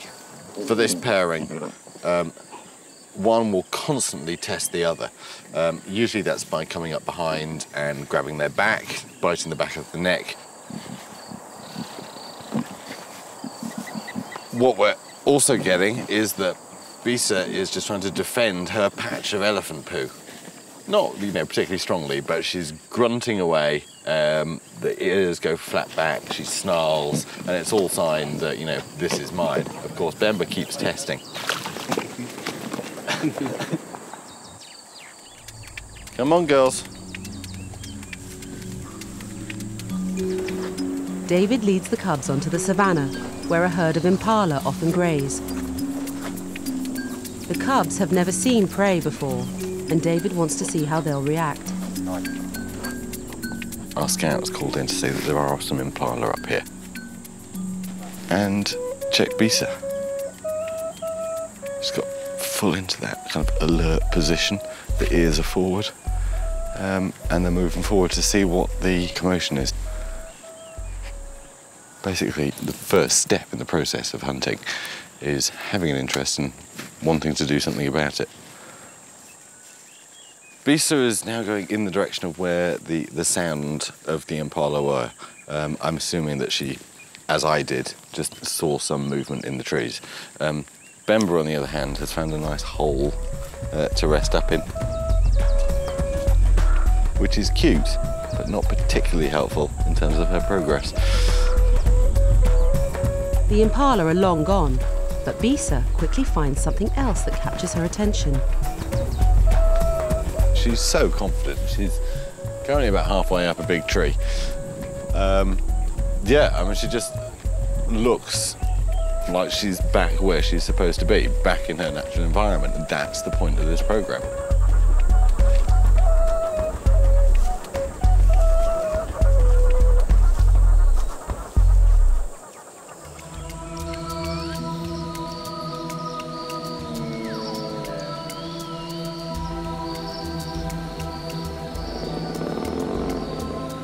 The release program is based in the Mosi-oa-Tunya National Park.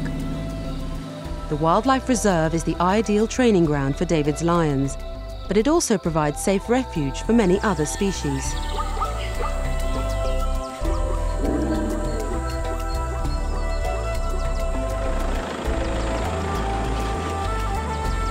Sometimes just day to day, I mean, you're just so involved and focused on lions, it is possible to forget just for a moment that you're actually in this beautiful national park. And sometimes all I have to do is actually just look out the window of my house and there's an elephant walking past. But it's a nice opportunity just every so often to leave the office behind and just enjoy the other wildlife species that are all around me. Many of the animals that live here are under threat, none more so than the southern white rhino. Habitat loss and poaching has driven them to the brink of extinction. But thanks to conservation measures, the species is slowly recovering. As part of an introduction program, 5 rhinos have been brought to Zambia, and they all live here in the national park.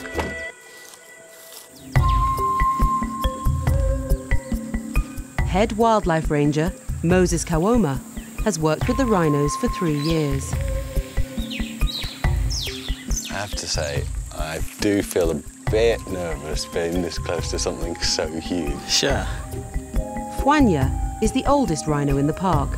He weighs over 2 tons.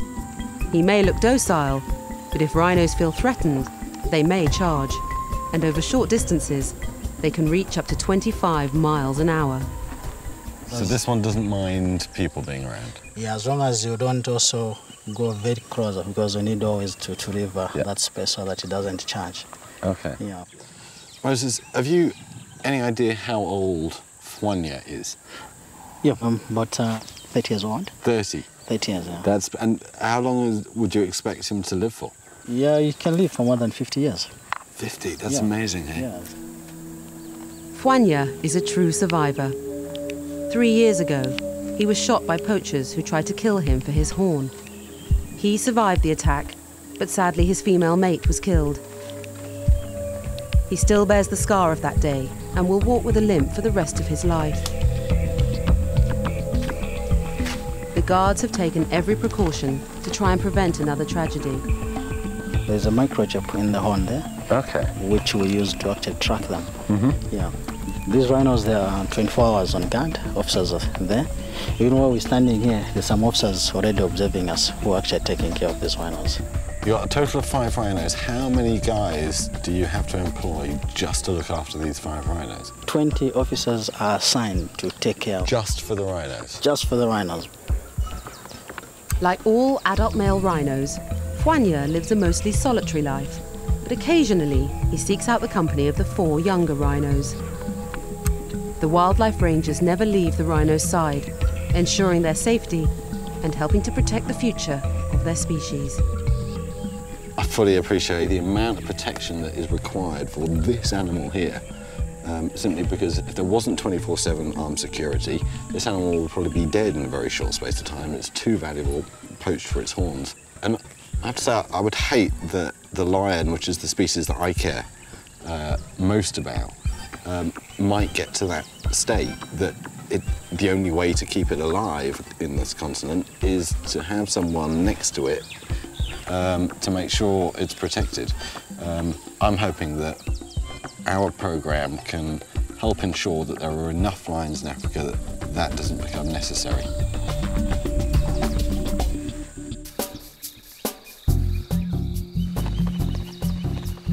In southern Zambia lies the Mosi-oa-Tunya National Park, home to David Yulden and to 17 captive-bred lions, including 6-month-old sisters, Bemba and Bisa.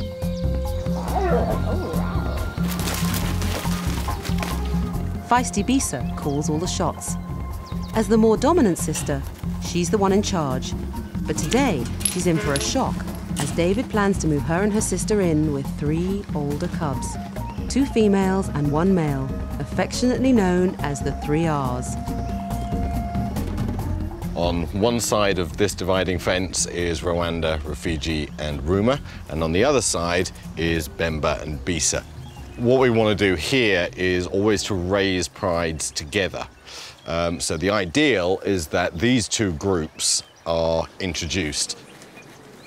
At 11 months of age, the older cubs are twice as big as Bemba and Bisa. There is a bit of a size difference, so our little ones might get a little bullied, but, you know, that's all part of growing up. So, are we ready? Lovewell, if I could please have the keys. Bemba and Bisa have been living next door to the three older cubs, but until now, they've been kept apart by a locked gate. Come on. Come, little one. Come on. That's it. Bisa cautiously starts to explore the new enclosure. Here, my girl. She totally ignores the three other cubs. This is Ruma. But the two older females are intrigued by their new playmate. They circle her slowly, sizing up the competition.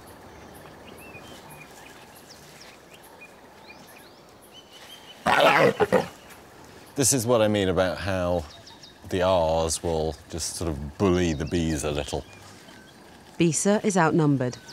She heads back to her old enclosure for backup, but her sister has other things on her mind. Bemba hasn't noticed the whole thing yet. She's just chewing on an old leg that she's got. Bisa is left to fend for herself. She's half the size of the older cubs, but she's used to being dominant, and she's not ready to give up her status.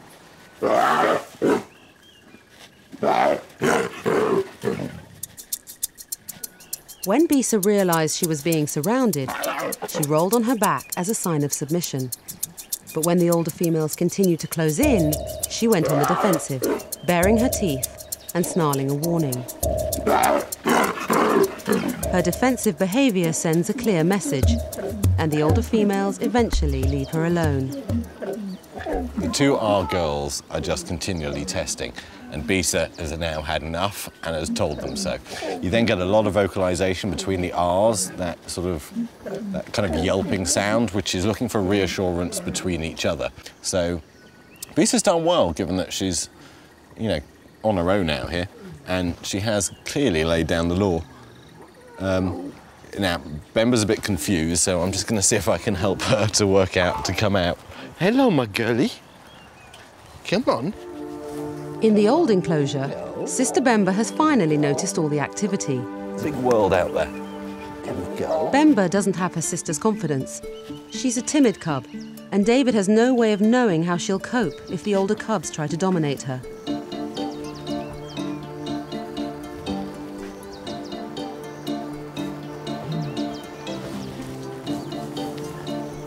When approached, Bisa stands her ground, but she doesn't growl or try to fight back, and the older female quickly loses interest. That seemed to be a little easier.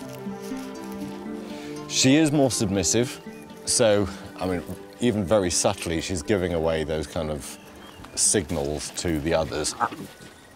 Bemba and Bisa are being tolerated by the older females, but all the noise has attracted the attention of the biggest cub, the male, Rwanda. Right, here comes Rwanda. Stick up for yourselves, girls. Be nice, boy.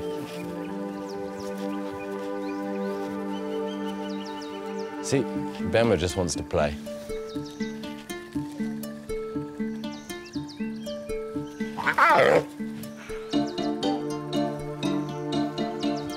Wash, you big lug. They may be small, but they have some serious teeth and claws on them. The sisters' ability to defend themselves seems to have earned them some respect. And now Rwanda, who doesn't like anyone coming with any distance to him when he's eating, now has both the little bees, his new harem, sitting right next to him. I mean, that's a privileged position that these two girls are in. I think he likes you girls. The cubs will live together for many years. Over the coming weeks, Bemba and Bisa will have to stand their ground to make sure they find their rightful place within the pride.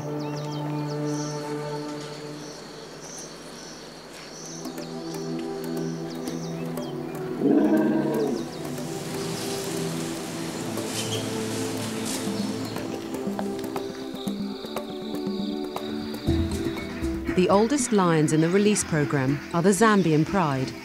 They live in the Dambwa forest. Their enclosure is surrounded by a 900-acre release site where they can learn to work as a team and hone their hunting skills. David and the handlers are starting to introduce the lions to their new territory by taking them out to explore in small groups. Alpha male Zulu is the pride leader. He's the biggest lion in the program. His sidekick Toka is the laziest lion in the pride and likes to spend most of his time sleeping. Today, the two males are going to be taken out with Leia, one of the females. At 2 years old, Leia is inquisitive and bold. She likes her independence, so David wants to lead her out with the two males to see if the three lions can be encouraged to work together.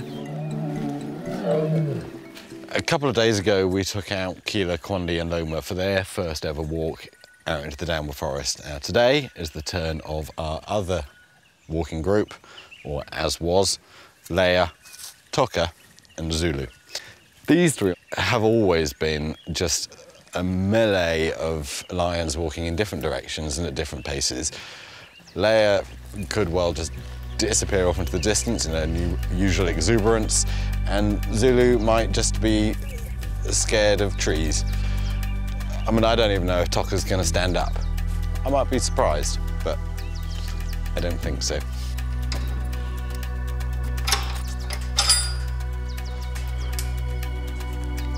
Hello. Oi, Dopey. Zulu. Come.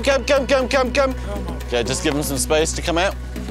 The three lions leave the enclosure, but they don't stay together and quickly head off in separate directions. Leia, come on. Good. Come. Come on. Good cubs. Oh, where are you going? Come on. I think we might have to send the team in to try and usher them this direction. Can you push them through that way, and we'll meet you on the road on the other side? Okay. Cool. Drive forward slowly. Come on. This way.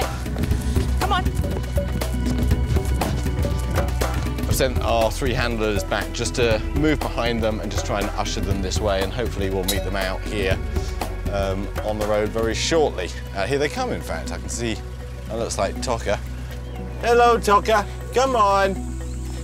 Lions are cooperative hunters. To stand the best chance of survival, they have to work as a team. A skill Zulu, Toka and Leia are yet to master. Come on. Eventually, the handlers manage to encourage the three lions back towards the jeep.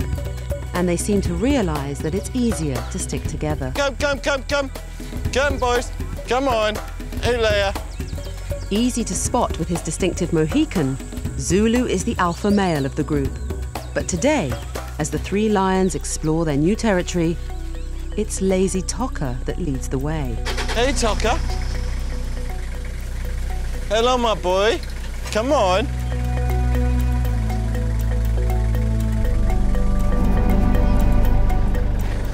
Come on. Toka's doing very well. All three of them have now rushed ahead of us, and this is perfect. This is what we want. They're sticking as a group, which is what we need them to do, but not what I expected at all.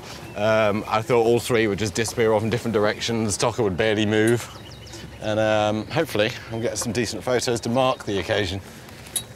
And the boys, I'd say, just look magnificent out here. Got a lot of mane to grow yet, but they're starting to look really quite regal. Hey, my boy. Hey, Zulu. Good boy. We've already done about 5 times the distance that we managed with Kila, Kwandi and Loma, and they're just running around and loving it. And so am I. I mean, I know it's totally anthropomorphic to think that you can see a lion smile, but I genuinely think you can. They've stuck together the whole time, and you can even see if one lags behind, the others have stopped, waited for it to catch up, and then they carry on. And I'm just so proud of them that first time out, they are looking so good. And now they're just exactly as you would find on the Serengeti or in the Kruger National Park. You drive along and you find a pride of lions. That's what we've got. I am a very, very happy man today. I'll be even happier when I can leave them out here, which will be possible, but they've got a little ways to go yet.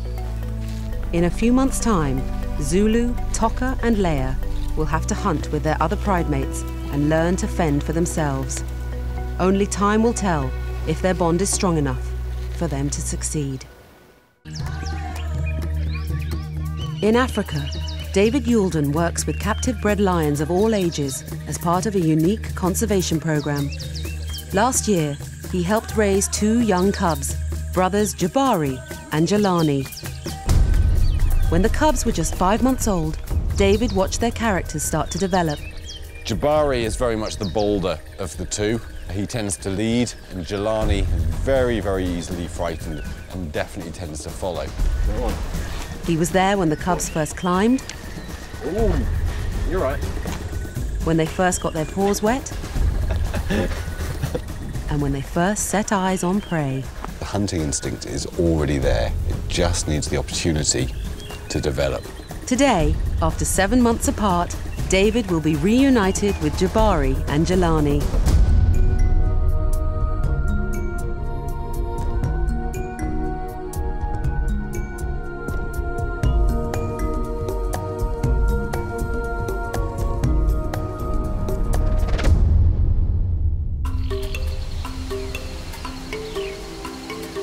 In Zimbabwe, just over the Zambian border, lies the Zambezi National Park, home to Victoria Falls and to one of the release programme's other sites. For the past 7 months, the site has been home to Jabari and Jelani. This morning, David Youlden has driven from Zambia to check on their progress. The brothers are now 13 months old. They've tripled in size and their adolescent manes have started to grow. It's been 7 months since I spent any large amount of time with them. And at that point, they were nervous and needy and extremely cute, of course, because they were, you know, little fat things running around. The biggest change is with Jelani. The once cautious cub is now just as bold as his brother. Jelani was very, very nervous, wouldn't go anywhere unless Jabari was there. And now they've got the confidence to play and wander around, and that's what the programme for these guys is at the moment. I think it's really, really good to see with these two is that they're still so engaged by their environment. They've still got so much to learn, and they're just testing out the water, they're testing out the area around them. It's all, you can just see in their eyes that they're just wide-eyed and excited that they're still learning stuff.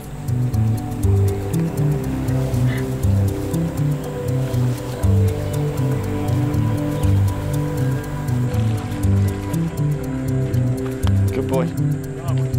The brothers have continued to develop their skills.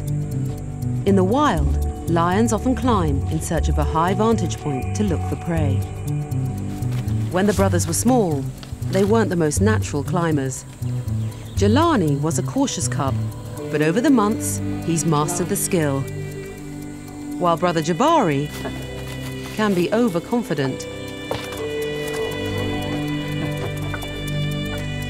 Still not the best climber, but they're just having so much fun.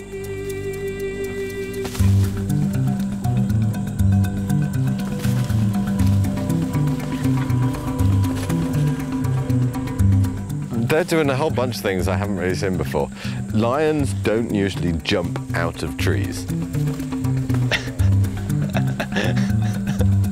They have so much energy. For 2 males, again, that's slightly unusual. Normally you get one that just plonks, and the other one's got a bit more oomph about them. But to have 2 males with this amount of energy, I mean, really, they're young boys. They're growing up. The testosterone is starting to flow. You can see just through the fact that their mane is coming out, and they haven't got a care in the world. Jabari and Jelani are being cared for by a team of handlers and the project's general manager, Ed Hammond. When we got them here, the first rainstorm, they went up a tree and they spent the whole night in the tree. And the next day we had to lower them down with ropes and cut the tree branches, and that's how skittish they were. And to see them come from what they were to what they are now, absolutely fantastic. At the point when you're working with a set of lions and you have to hand them over to another team, of course you trust that team because you know that they've looked after lions before, but it's always, you know, it's always that little kind of, oh, to come here and see that they are looking so good and getting everything that they need. You know, I know that they're being very well looked after and are making great, great progress. In a few months' time, the stakes will be raised when Jabari and Jelani are taken on their first real hunt. In time, the brothers will have to learn that the life of a lion is much more than fun and games. Confident that Jabari and Jelani are in good hands, David continues on his road trip.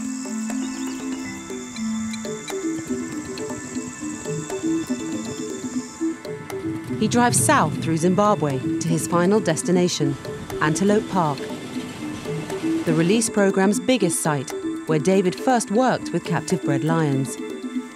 This is the first place where I got involved in the lion program, so in many ways it feels like coming home. I of course lived here for a long time. It's always exciting to come back because, you know, I get to catch up with the lions that I haven't seen for a while, and there's some new faces which I get to meet. So yeah, it is always good to come home.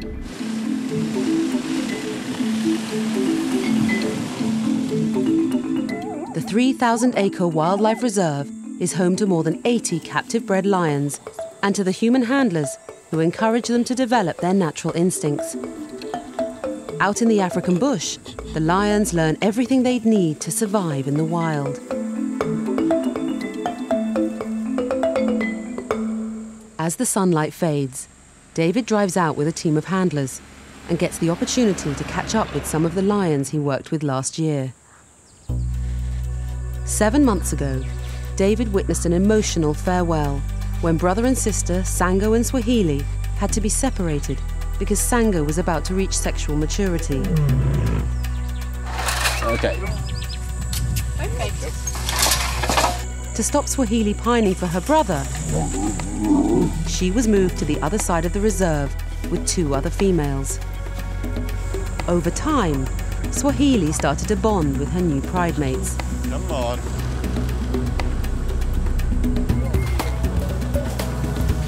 Now, 7 months on, the 3 females are inseparable. They are looking so well. Obviously a bit bigger since I last saw them, but yeah, they look absolutely beautiful. The 3 lions are now 2.5 years old, and they've learnt to work together. They've become excellent hunters. As a group, they have an impressive track record of more than 20 kills. Tonight, David wants to see their teamwork in action, so he's brought them out on a night hunt with lion manager Leanne Marnock. For these lions, in a wild situation, they would now start to take part in the pride's hunts. An important part of lion hunting strategy is where 1 or 2 will push game into the path of a waiting lioness, an ambush. And I've been told that these are getting quite good at it.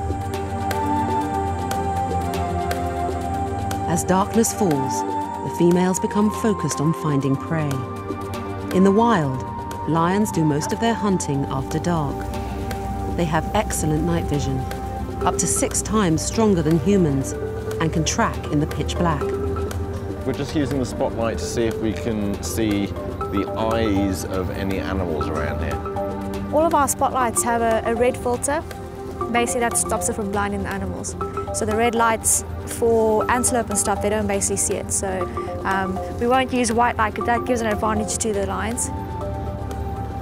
Come on. Swahili and her 2 pride mates lead the way.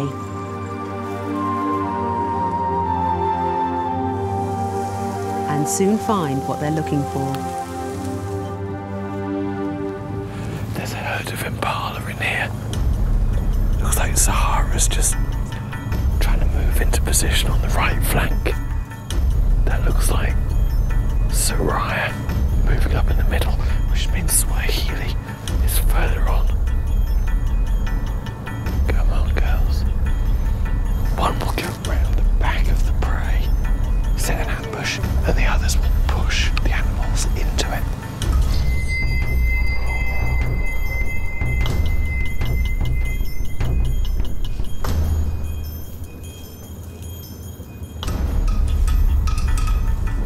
Ah, it's in front. Yes. Come on. Yes. Come on, girl. Get that one. Get that one. Come on, come on. Come on, yes. Oh. Yes.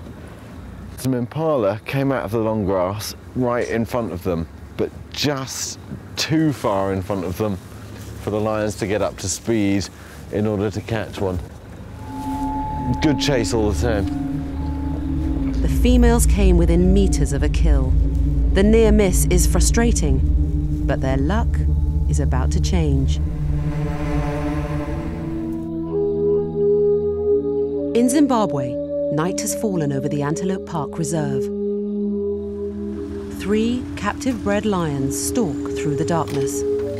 Swahili and her pride mates are on the hunt. Lions have excellent night vision, and in the dead of night, they have a distinct advantage over their prey. David Youlden has already witnessed the 3 females get within meters of a kill. And the night isn't over yet. These impala here are almost certainly the same ones that the lions chased just a few minutes ago. Now that might work in the lion's favour, because the impala might already be tired, but equally, the lions might be as well. Oh, there. Ooh. Yeah, come on, girls. There. Oh, they've got one. They've got one. They've got one.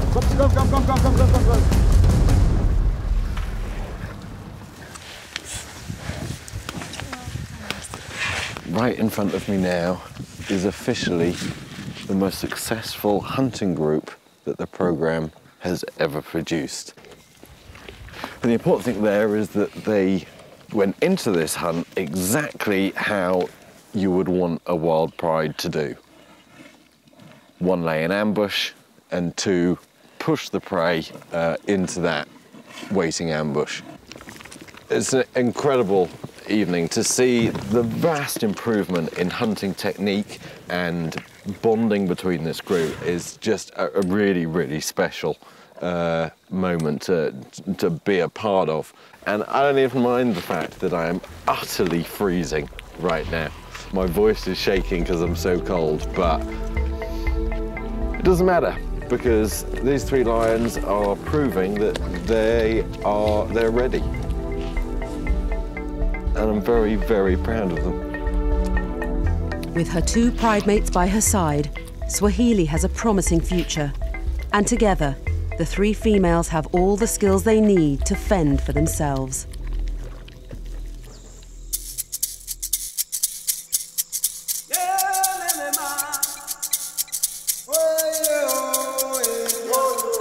More than 80 captive-bred lions live here at the reserve. They share 3,000 acres of rich habitat with many other species. The reserve also offers safe refuge for any wild animals found in local towns or villages. Today, David's been called in to help Operations Manager Nathan Webb release a rock python that was rescued by the Zimbabwe Parks and Wildlife Management Authority. We're just going to take it into the park. It's a natural environment, put it by a dam, just release it and see what happens. Cool, so a dam's a good choice because they what? It's by water, and the snakes don't need to eat very often, but they need to drink quite often. So at least it knows where the water is, and it can define its territory from there. Okay. And it'll always know where the water is. Cool. Well, I hate snakes, so I'm not going to pick this thing up. So I'm going to come along and watch if that's all right. Cool, yeah, just put it in the back. Okay, no problem. Every so often, an injured animal or an animal that's not in a place that it wants to be gets bought here, and of course this is a game reserve and has the perfect habitat for this snake to live out a very long and healthy life.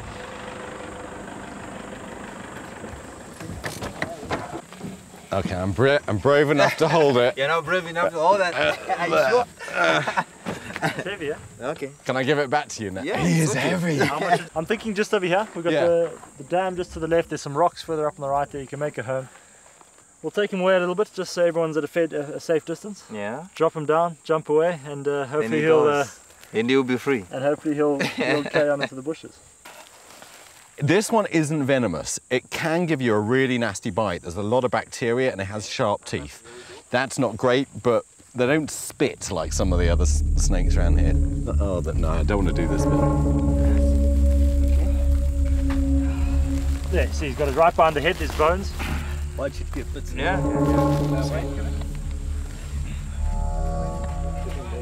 That is a good sized python. It's not bad, eh? Wanted to buy? But yeah, I mean, check these teeth. Yeah.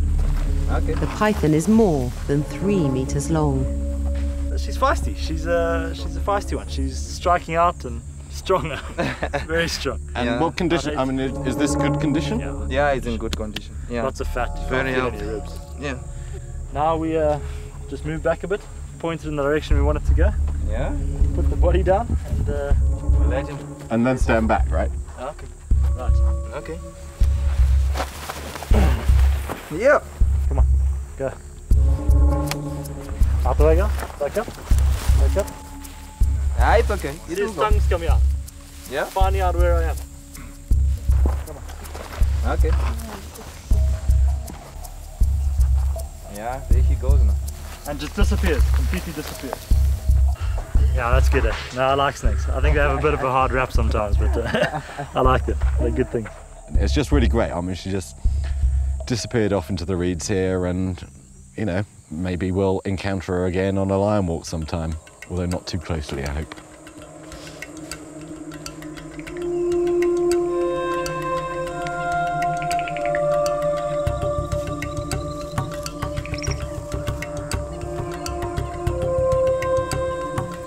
David's team of handlers work with lions of all ages.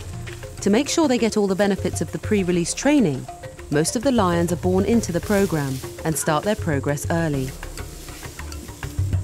The youngest lions here are 3 cubs. 2 are females, Mika and Carly, who are 6 months old. They were born here as part of the breeding program, and they're confident and social. The 3rd cub is a male called Moyo. He wasn't born here, and in sharp contrast to the females, he isn't comfortable around humans. Right, here they are. The 3 cubs are being cared for by lion manager Leanne Marnock. She's brought David to meet them for the first time. Hello. Come on, babies. Come, Kali. Now, I raised Kali and Mika. Kali was a bit skittish, but she eventually got used to us. Mika, she was always the most inquisitive one. She would always be around to see what's going on. Hey, you. I mean, I'd heard that Mika was, you know, quite forthcoming, but it's actually Moyo that's probably sort of the most interesting, because from what I hear, he's not settling down with people that well. No. Don't worry. Hello. Oh, you are nervous, aren't you? Moyo's now 7 months old, and he's been here at Antelope Park for a couple of months. It was actually the wildlife authorities here in Zimbabwe that asked us to take him in, because although he was being well cared for, his owner wasn't going to be able to look after him as he grows older. Now, he's really not keen on human contact at all, and that's okay, because he's got the 2 females who are absolutely fine. He will happily follow them. And Leanne tells me that he is walking well with the other 2. So, you know, he's getting what he needs. I mean, it's a very pretty lion. Moyo and the 2 females live in the nursery camp, but they're ready to move to a bigger enclosure. David's going to lead them on a bushwalk to their new home. Come on, Moyo, come. Hello. Come on. Come on. Watching the cubs behave in their natural environment should give David a better understanding of their characters. Carly's out first. This is her at the front. This is Mika, the 2nd female, and still a little bit nervous about the whole idea. Moyo. Good boy. You can go first. He's not used to the idea of going for walks, and the whole thing clearly freaks him out. Come on, come! Come, my cub, come! Away from the enclosure, Moyo starts to relax and play with the females. He's the biggest cub, and his dark orange fur makes him easy to recognize. Come on!